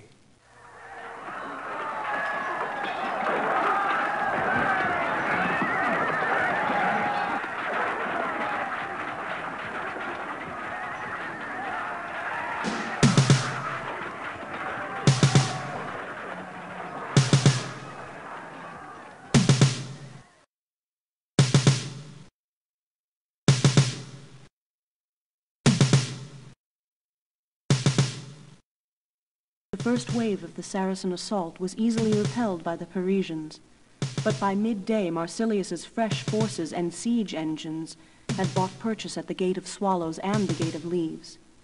Charlemagne missed more than ever the strength of his nephew and the company of peers sent to look for him in the eastern wall, near the Gate of Sighs, and begun to pour into the interior of the city. Upon hearing the news, Marsilius belted on his sword and spurred his horse straight for the breach, shouting, "The stones were right!" at Beji as he rode away.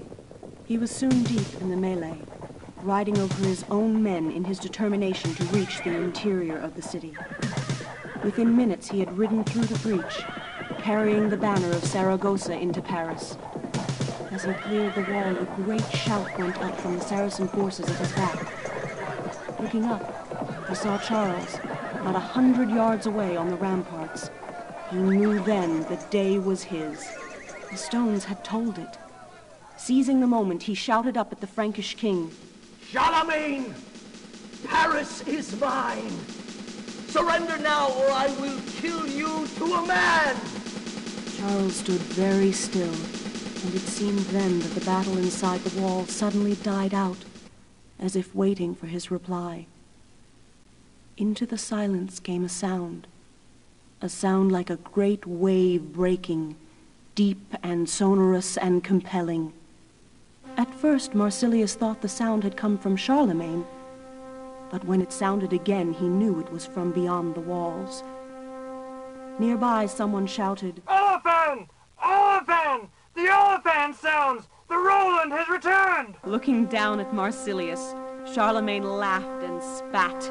"I'll surrender when you drop to your knees and bark like a dog, heathen." Marsilius furiously wheeled his mount around.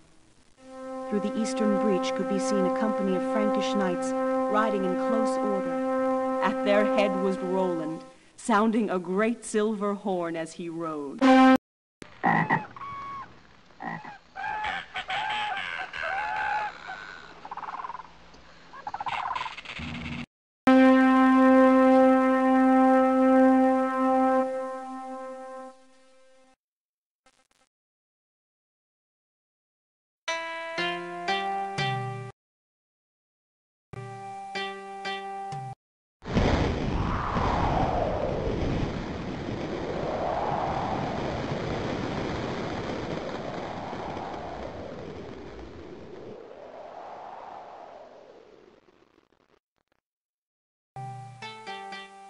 There was always much more to it than just the sword. Make no mistake about that.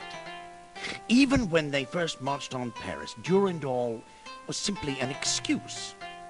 It was really about domination. It was about Moorish rule of France. It was about the death of Christianity.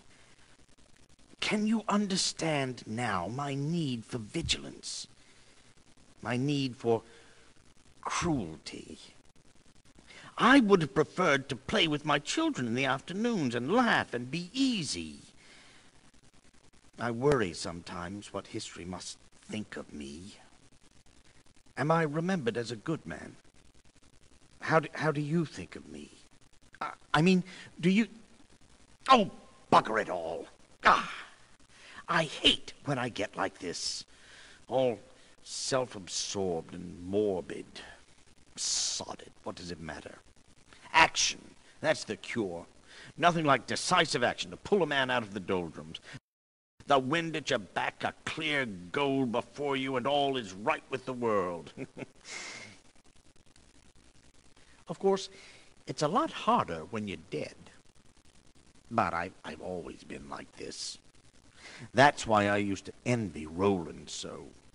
No time for self-examination, no introspective musing for that lad. Word one, and off he went. Oh, especially after he came back. I mean, after he was restored, his reason. God, he was like thought made real. It could be terrifying. Still, I was so proud. God, I loved him. I loved him like he was my own son. On that day when he came back, oh, that was rich, I'll tell you. I thought we were done. I was so afraid. Paris was all but overrun, and I knew that it was all about to go, and that the heathen would have my head on a pike, and the empire divided for spoils, when Roland sounded that horn. The sound was like, God, it was like resurrection. It was like a sudden light that poured in on all of us, and our wills were propped up and rebound. Listen to me, I sound like Turpin. Funny, though, that Roland had brought us there, and just when it seemed that the whole world would slip away from us, he sounded that olifant of his, and he led us back.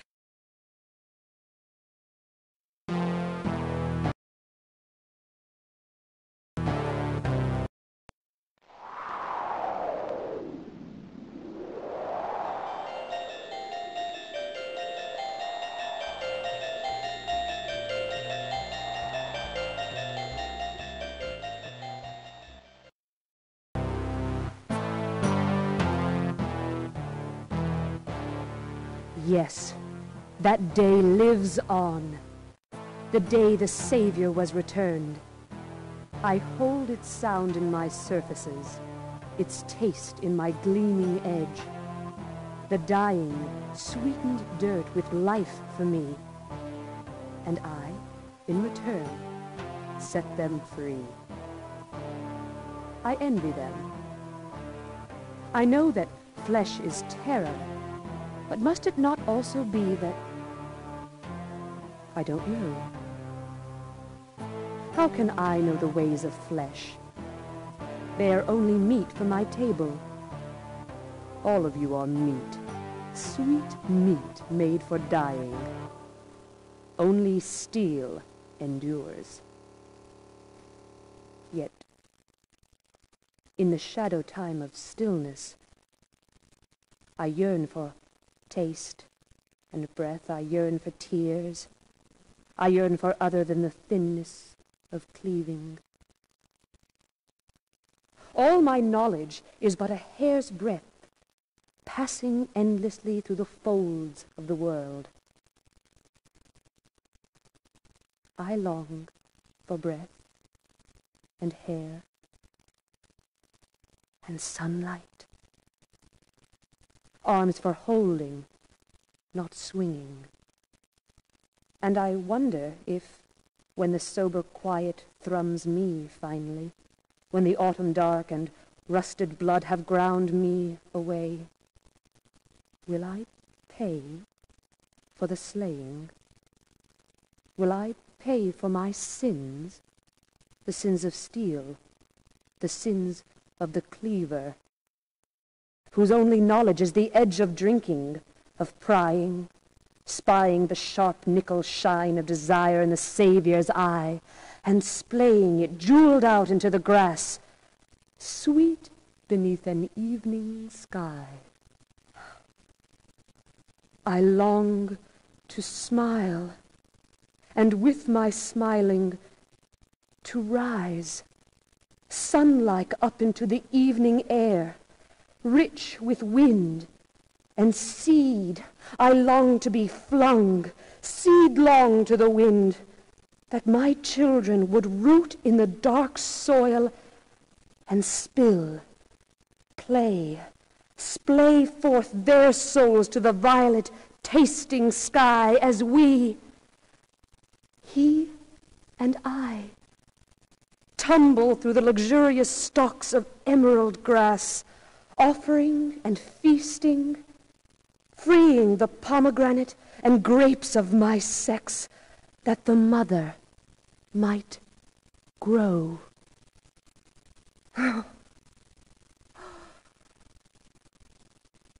Oh, the dreams I have. How hard.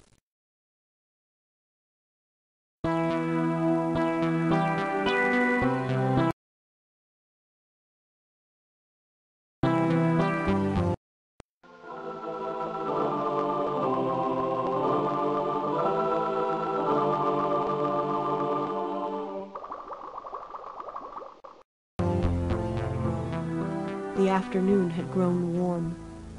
Roland flicked at a bead of sweat as the tiniest of smiles creased his face. If there had been anyone who knew him, who was familiar with his manner, close enough to have seen that sly, cold little half-smile, they would have perhaps taken him for someone else, or wondered at the dark, foreign joys that could produce such expression on so sweet-faced a man. As it was, he stood unobserved amidst a vast scape of the dead and dying, and smiled his terrible little smile. He stood in the warm afternoon light, the sky a brilliant high dome, and smiled as a sublime exhaustion settled on his limbs. The exhaustion known only to warriors who have outdistanced the day's hazards to stand, surrounded by the dead. The battle, now all but spent, stirred fitfully around him. A cry, ringing steel, mumbled prayers, a cough. Closer, an alien supplication desperately gasped, caused Durendal to thrum lightly in his hand. As Roland stepped toward the sound, the sword moved more insistently. Durendal cried to the Roland for the Saracen's blood, but the paladin sheathed the blade and knelt beside the infidel. He was older than Roland, a veteran certainly of many such affairs, and he implored the Frank with a look that said, "From one warrior to another, I ask quarter." Another smile from Roland as he nodded to the Moor. Roland! A shout from behind him. It was Astolfo, flanked by Charlemagne and Bishop Turpin. All three were bloody and disheveled. Turpin had a large gash on his forehead, and Astolfo limped as he approached. Roland stood and watched, mouth slightly slack, as the three came nearer. For a moment, Charlemagne was afraid that he didn't remember them. Charles grabbed up Roland and held him tightly in his arms. So, Roland, you've come back to us. And once again, the day is yours. What do you mean, Roland? Leaving your battle mate like that? After I flew to the bloody moon to get you back with us, you go charging off into the hordes all by yourself. I wanted to present you to the Emperor in proper fashion, and you went and spoiled it. The rashness of youth, replied Roland, smiling. As the three comrades talked, Turpin bent to the aid of the injured Saracen. His left side had been laid open by a spear thrust, and the bishop could see he was not long for the world of flesh. He pulled a silver flask from under his mail shirt, unbelted his sword and mace, and knelt next to the dying man. I can offer you salvation if you will accept the Lord Jesus Christ as your Savior. The words broke off in his mouth as Roland, eyes light with a frightening whimsy, jerked the flask of holy water from the warrior priest. Let the man die in peace, he said. Turpin watched, his face a beacon of confusion, as Roland raised the flask of holy water to his lips and drained it, then, bending at the waist, kissed the heathen warrior squarely on the lips. Cross or crescent, it's all the same for you now. He whispered to the dying man. Turpin mumbled a prayer. Domini, Domini verbis tuum, et spiritus Roland stood and faced the three Christians. Forgive me, he said, before walking away through the field of the dead.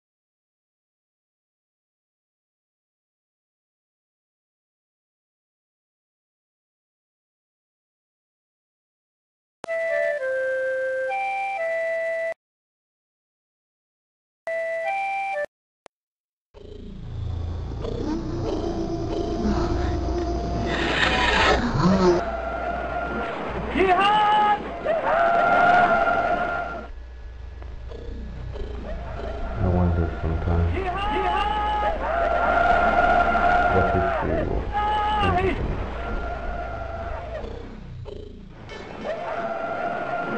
Jihad! Jihad!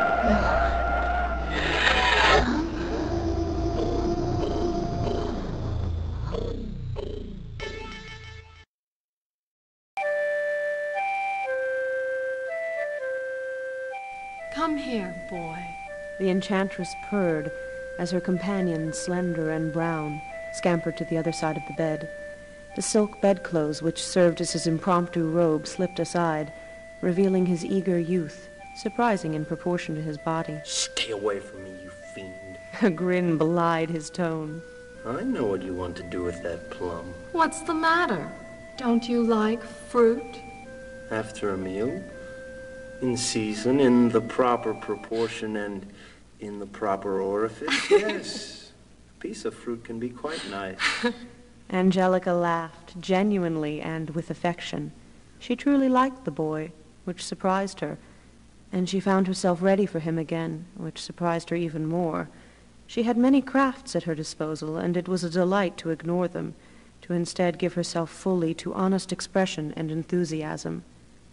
The enchantress tossed the plum casually into the air over her head, where it disappeared without even the sound of the air taking its place. All right.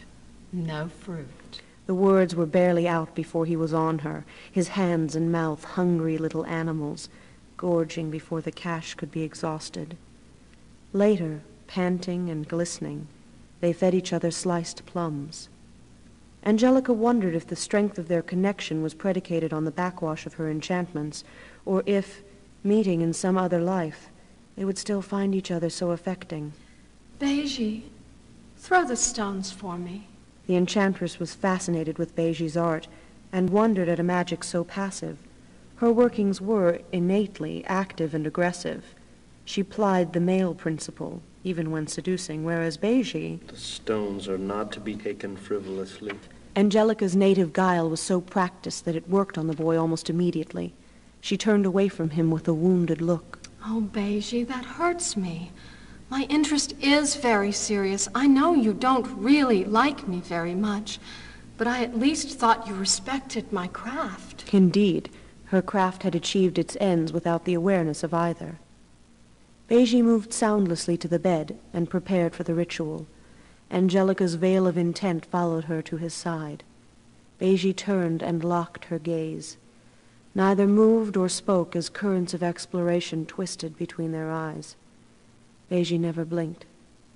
Suddenly, he snatched up the stones and tossed them onto the smoothed bedclothes. After a moment, Beiji said, The Roland is still your master. Angelica's voice shuddered up into those inhuman registers of which she was so fond, as her hand slammed into his face and the side of his head. She was bigger than the boy and easily gained the advantage. Beiji was surprised, not by the fierceness of her attack or the animal mask she wore as she hissed into his face, but by his own lack of fear. He knew well what this woman was capable of. That little cunt was never my master. Don't mention his name to me again. Angelica prowled to the far side of the room as Beiji wiped the blood from his mouth and nose. Suddenly she rushed at him again, and Beiji prepared for another blow, though it never fell, and it never occurred to him to strike her back. She grabbed his face up into her hands and, after a moment of intense study, said, You will help me kill the Roland. Pennants and flags snapped brightly in the fierce early winter sunlight as the victory procession careened through the streets of a newly liberated Paris. Roland, held high on the shoulders of a half-dozen paladins, was dropped twice, handed skins of wine by 10 people, kissed by an even dozen women, and bitten by a dog. A group of boys fell on the dog, beating it, but Roland yelled them off. Dozens of pigs, cattle, and sheep were killed and roasted, generosities many would regret in the deep of the following winter. Charlemagne supplied the wine, fruit, and desserts for the festivities. Astolfo refereed a drinking contest at the Gate of Swallows in honor of Lunaris Rex, won, much to Astolfo's chagrin, by Benton, the man responsible for emptying the city's rat traps. Bishop Turpin sprinkled 3 dozen vials of holy water on the general citizenry.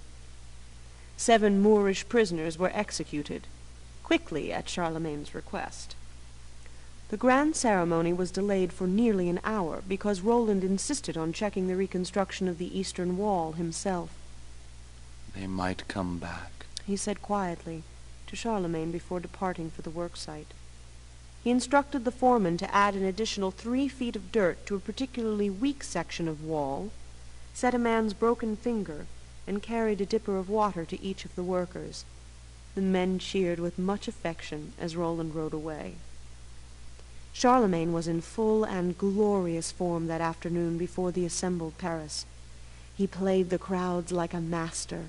The supporting music was perfectly timed for maximum effect. Charlemagne made these arrangements personally. Roland stood at his side, a boyish bewilderment painting his face. Charles worked the spectators through a gamut of feeling. From outrage to a sublime pity, Paris slalomed a breakneck course of expertly wielded theatrics, until finally, in one numbing moment, the afternoon coiled down to a single, powerful realization. The body politic grasped the true import of the siege and its breaking.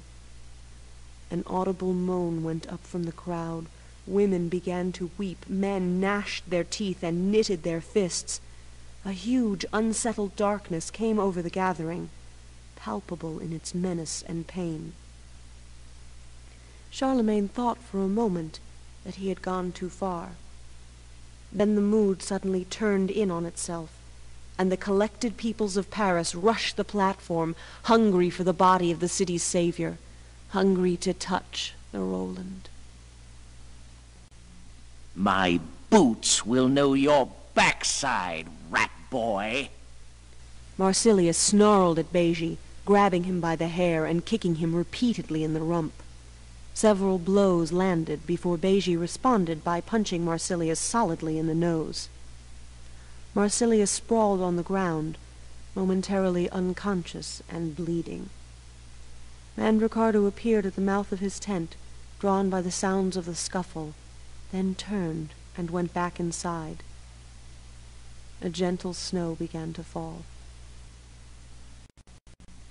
Roland stood on the ramparts outside of Charlemagne's apartments and watched as, high above, the sun wrestled with the cold, thin air for the day's outcome. This day would go to the orb, but tomorrow would belong to the winter gods. These days were always his favorite, the cusp of one season to the next. Charlemagne appeared at the door to his chamber, squinted into the afternoon light, and crossed the roof to Roland. He stood for a long moment before the paladin, his face alive with emotion, then grabbed him up in a desperate embrace. His tears rained into Roland's beard and shirt collar. Roland haltingly wrapped his arms around the imperial neck.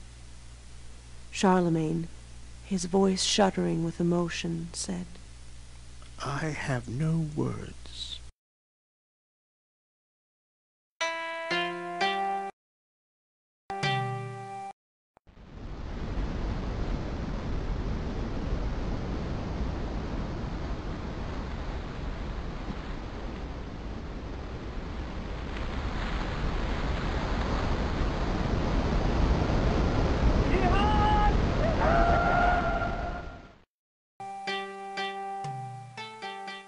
I found him on the roof of the Oriole late in the afternoon after the celebrations.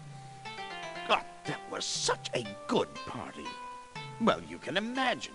Paris had been all but taken away from us, and then Roland thundered down into the fray sounding that magnificent damned horn of his, and, well, bless it all, we deserved a good party. I had 300 head of cattle slaughtered. I saved the tongues for myself. Bought 500 barrels of Anjou wine, ordered the granaries to... What? Oh, yes, Roland, on the roof. What? Oh, well, I went up to him to tell him, well, I don't know what, and I said, well, you've saved us all. And poor Roland, he says, yes, but... who will save the Savior?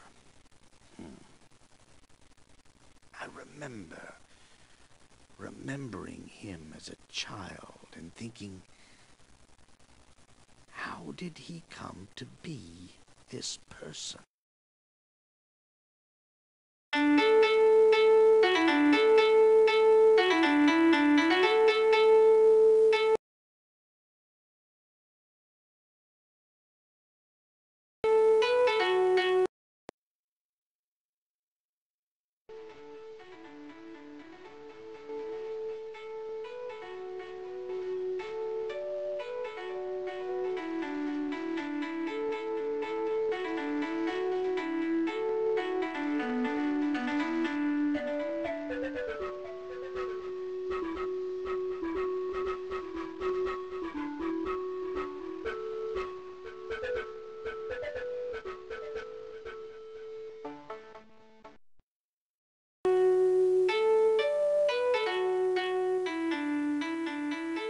I loathe failure.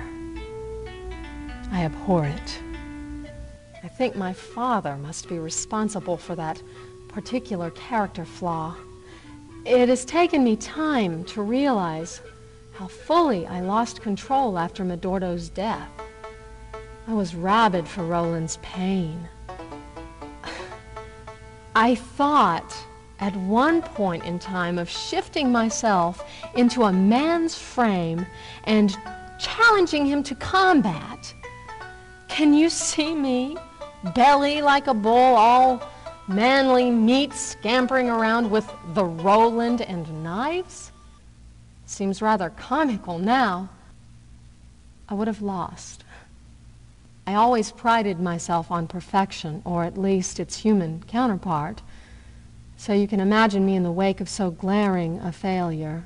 I suppose if Mandricardo and that pompous boor Marsilius had succeeded in taking Paris, I would have felt differently. But as it was, I lost so much after that. The law of backlash is never to be taken lightly. The hardest thing of all is, despite Medordo, despite the cost of the spell, despite my own penances,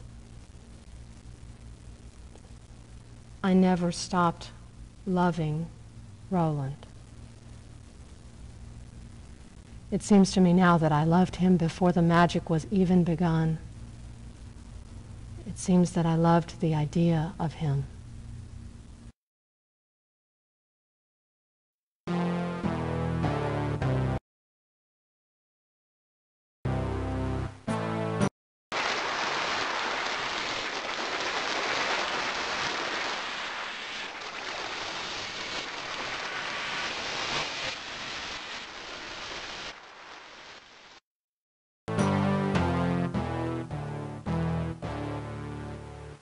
What is my beginning? Where will be my ending? I wonder sometimes the way of steel and flesh. I wonder beyond cleaving, beyond the parting sounds of the world. Does the edge turn inward upon itself? Will the edge swallow plated skin, like a gulping fish gorging on the tension of water and air? Will I, perhaps, pass the edge into flesh? Can I know a pink inferno to birth forth fruit for the world's gobbling maw? And if, can I stand to see my own sweet offerings swallowed and consumed by men, or man, or sea, swallowed like grapes for the world's insatiability? Better the steel song of Snicker-Snack than to watch the feeding earth swallow up and shit out my baby's little fingers. My solitude used to comfort me, sheathe me. I have many brethren, yet no kin. My aloneness is harder than shattering ore fire. The Savior is returned. But Now I wield him. I am trapped between the unjoinable edges of steel. Oh, we join, but this dance of edges leaves me unfulfilled. And the soft fruit of flesh. I pray sometimes for even the slow decay of water and air. I wonder, how many are the edges of God? Does she sing and tumult in the killing? Or does she shirk and cry on the side of meat? What is the sound of God? I, who part the fruit of the world for life, could I part her flesh? And if, what would grow from her rot? Sweet mulch or shouting steel?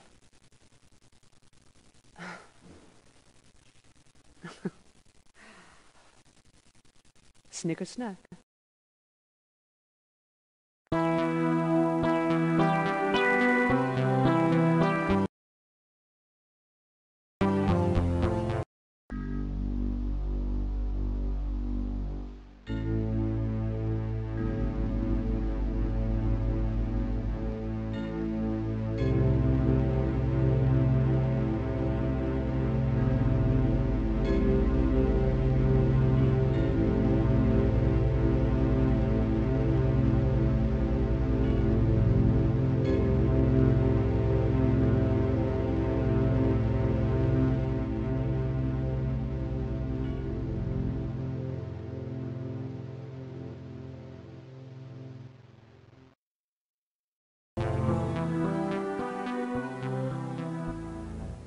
I used to wonder what history would think of me. But I have become more fascinated with my own judgments, my own opinions. I am beginning to find what I think of myself. And don't misunderstand, I haven't come to any conclusions. I have simply recognized the process. A definitive interpretation is still some way off. I try to find the points of my life where I turn some fundamental corner, where my becoming became something else again. Paris was like that. After the siege was broken, I came to see what had really been taken from me. Everything I held dear was taken away. But more than that, I was shown something I can never wholly retreat from. Before the madness, I had spent my life seeking salvation. After it, I went out seeking revenge.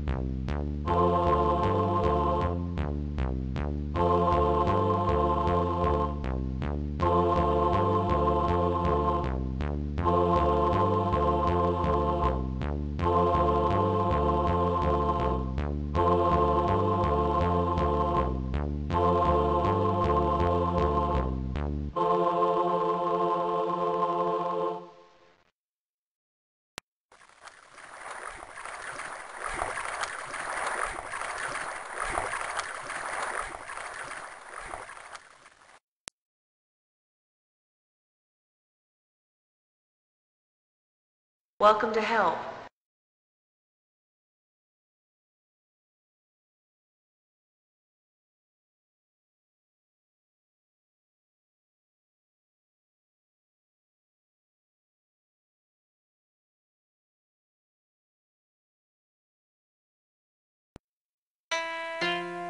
I'm sorry, where were we? All right, now look here. That simply will not do. I may be dead, but I am still an emperor, and I will not brook such insolence. Do you understand me? Never mind, indeed. Never mind yourself. I once had 4,500 insolent Saxon heads lopped off in a single day. So I imagine I know how to deal with a sassy, arrogant little whatever you are. So from now on, just mind how you go. Anyway, look, I'm sorry. It's just that, well, damn it, dead or not, I'm still due a little respect. So, anyway, I didn't really mean that. Well, no, I did mean it. I mean, if you were to cross me, I'd still have to... But I didn't mean it the way it sounded. Do you know what I mean? Oh, all that bit about the Saxons was true. Unfortunately. I don't normally condone... But sometimes steps must be taken. Oh, you understand. I'm sorry, where were we? Oh, the siege. Yes. Well, I'm sorry, where were we? Aachen. Yes. God, how I loved that place. The hot springs and the countryside. I would have spent all my time there if it had been possible, but... I'm sorry, where were we? Oh, yes, Roland. He was a brilliant warrior.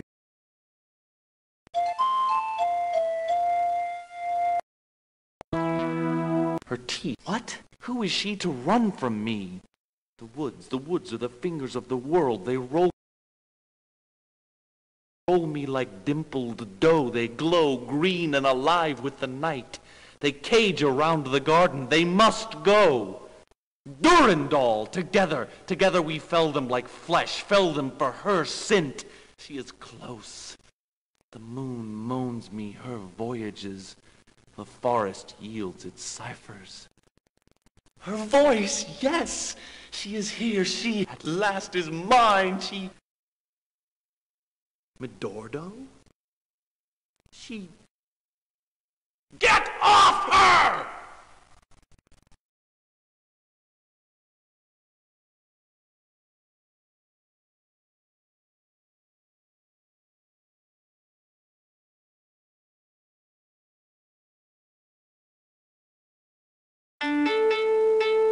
I began. The beautiful page stared at me.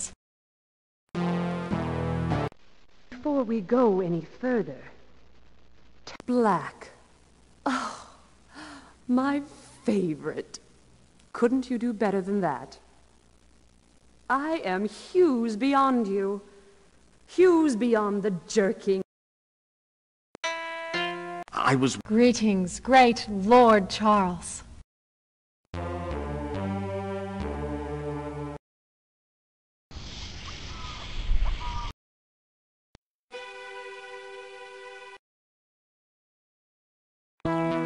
I remember. I choose to saddle myself. Oh.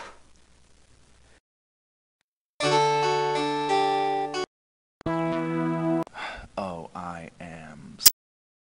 Enough! Beiji and Angelica locked on each other. I must know. I must tell you a secret.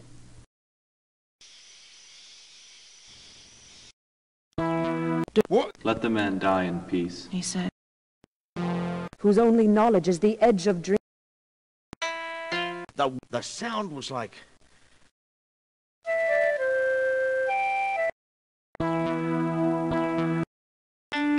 The hardest thing of all is... my solitude. You... Oh, well, I went up to him to tell him... Well, I don't know what. And I said, well, you've saved us all. And poor Roland, he says, yes, but who will save the Savior?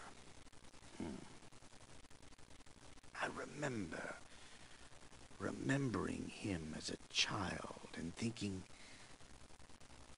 how did he come to be this person?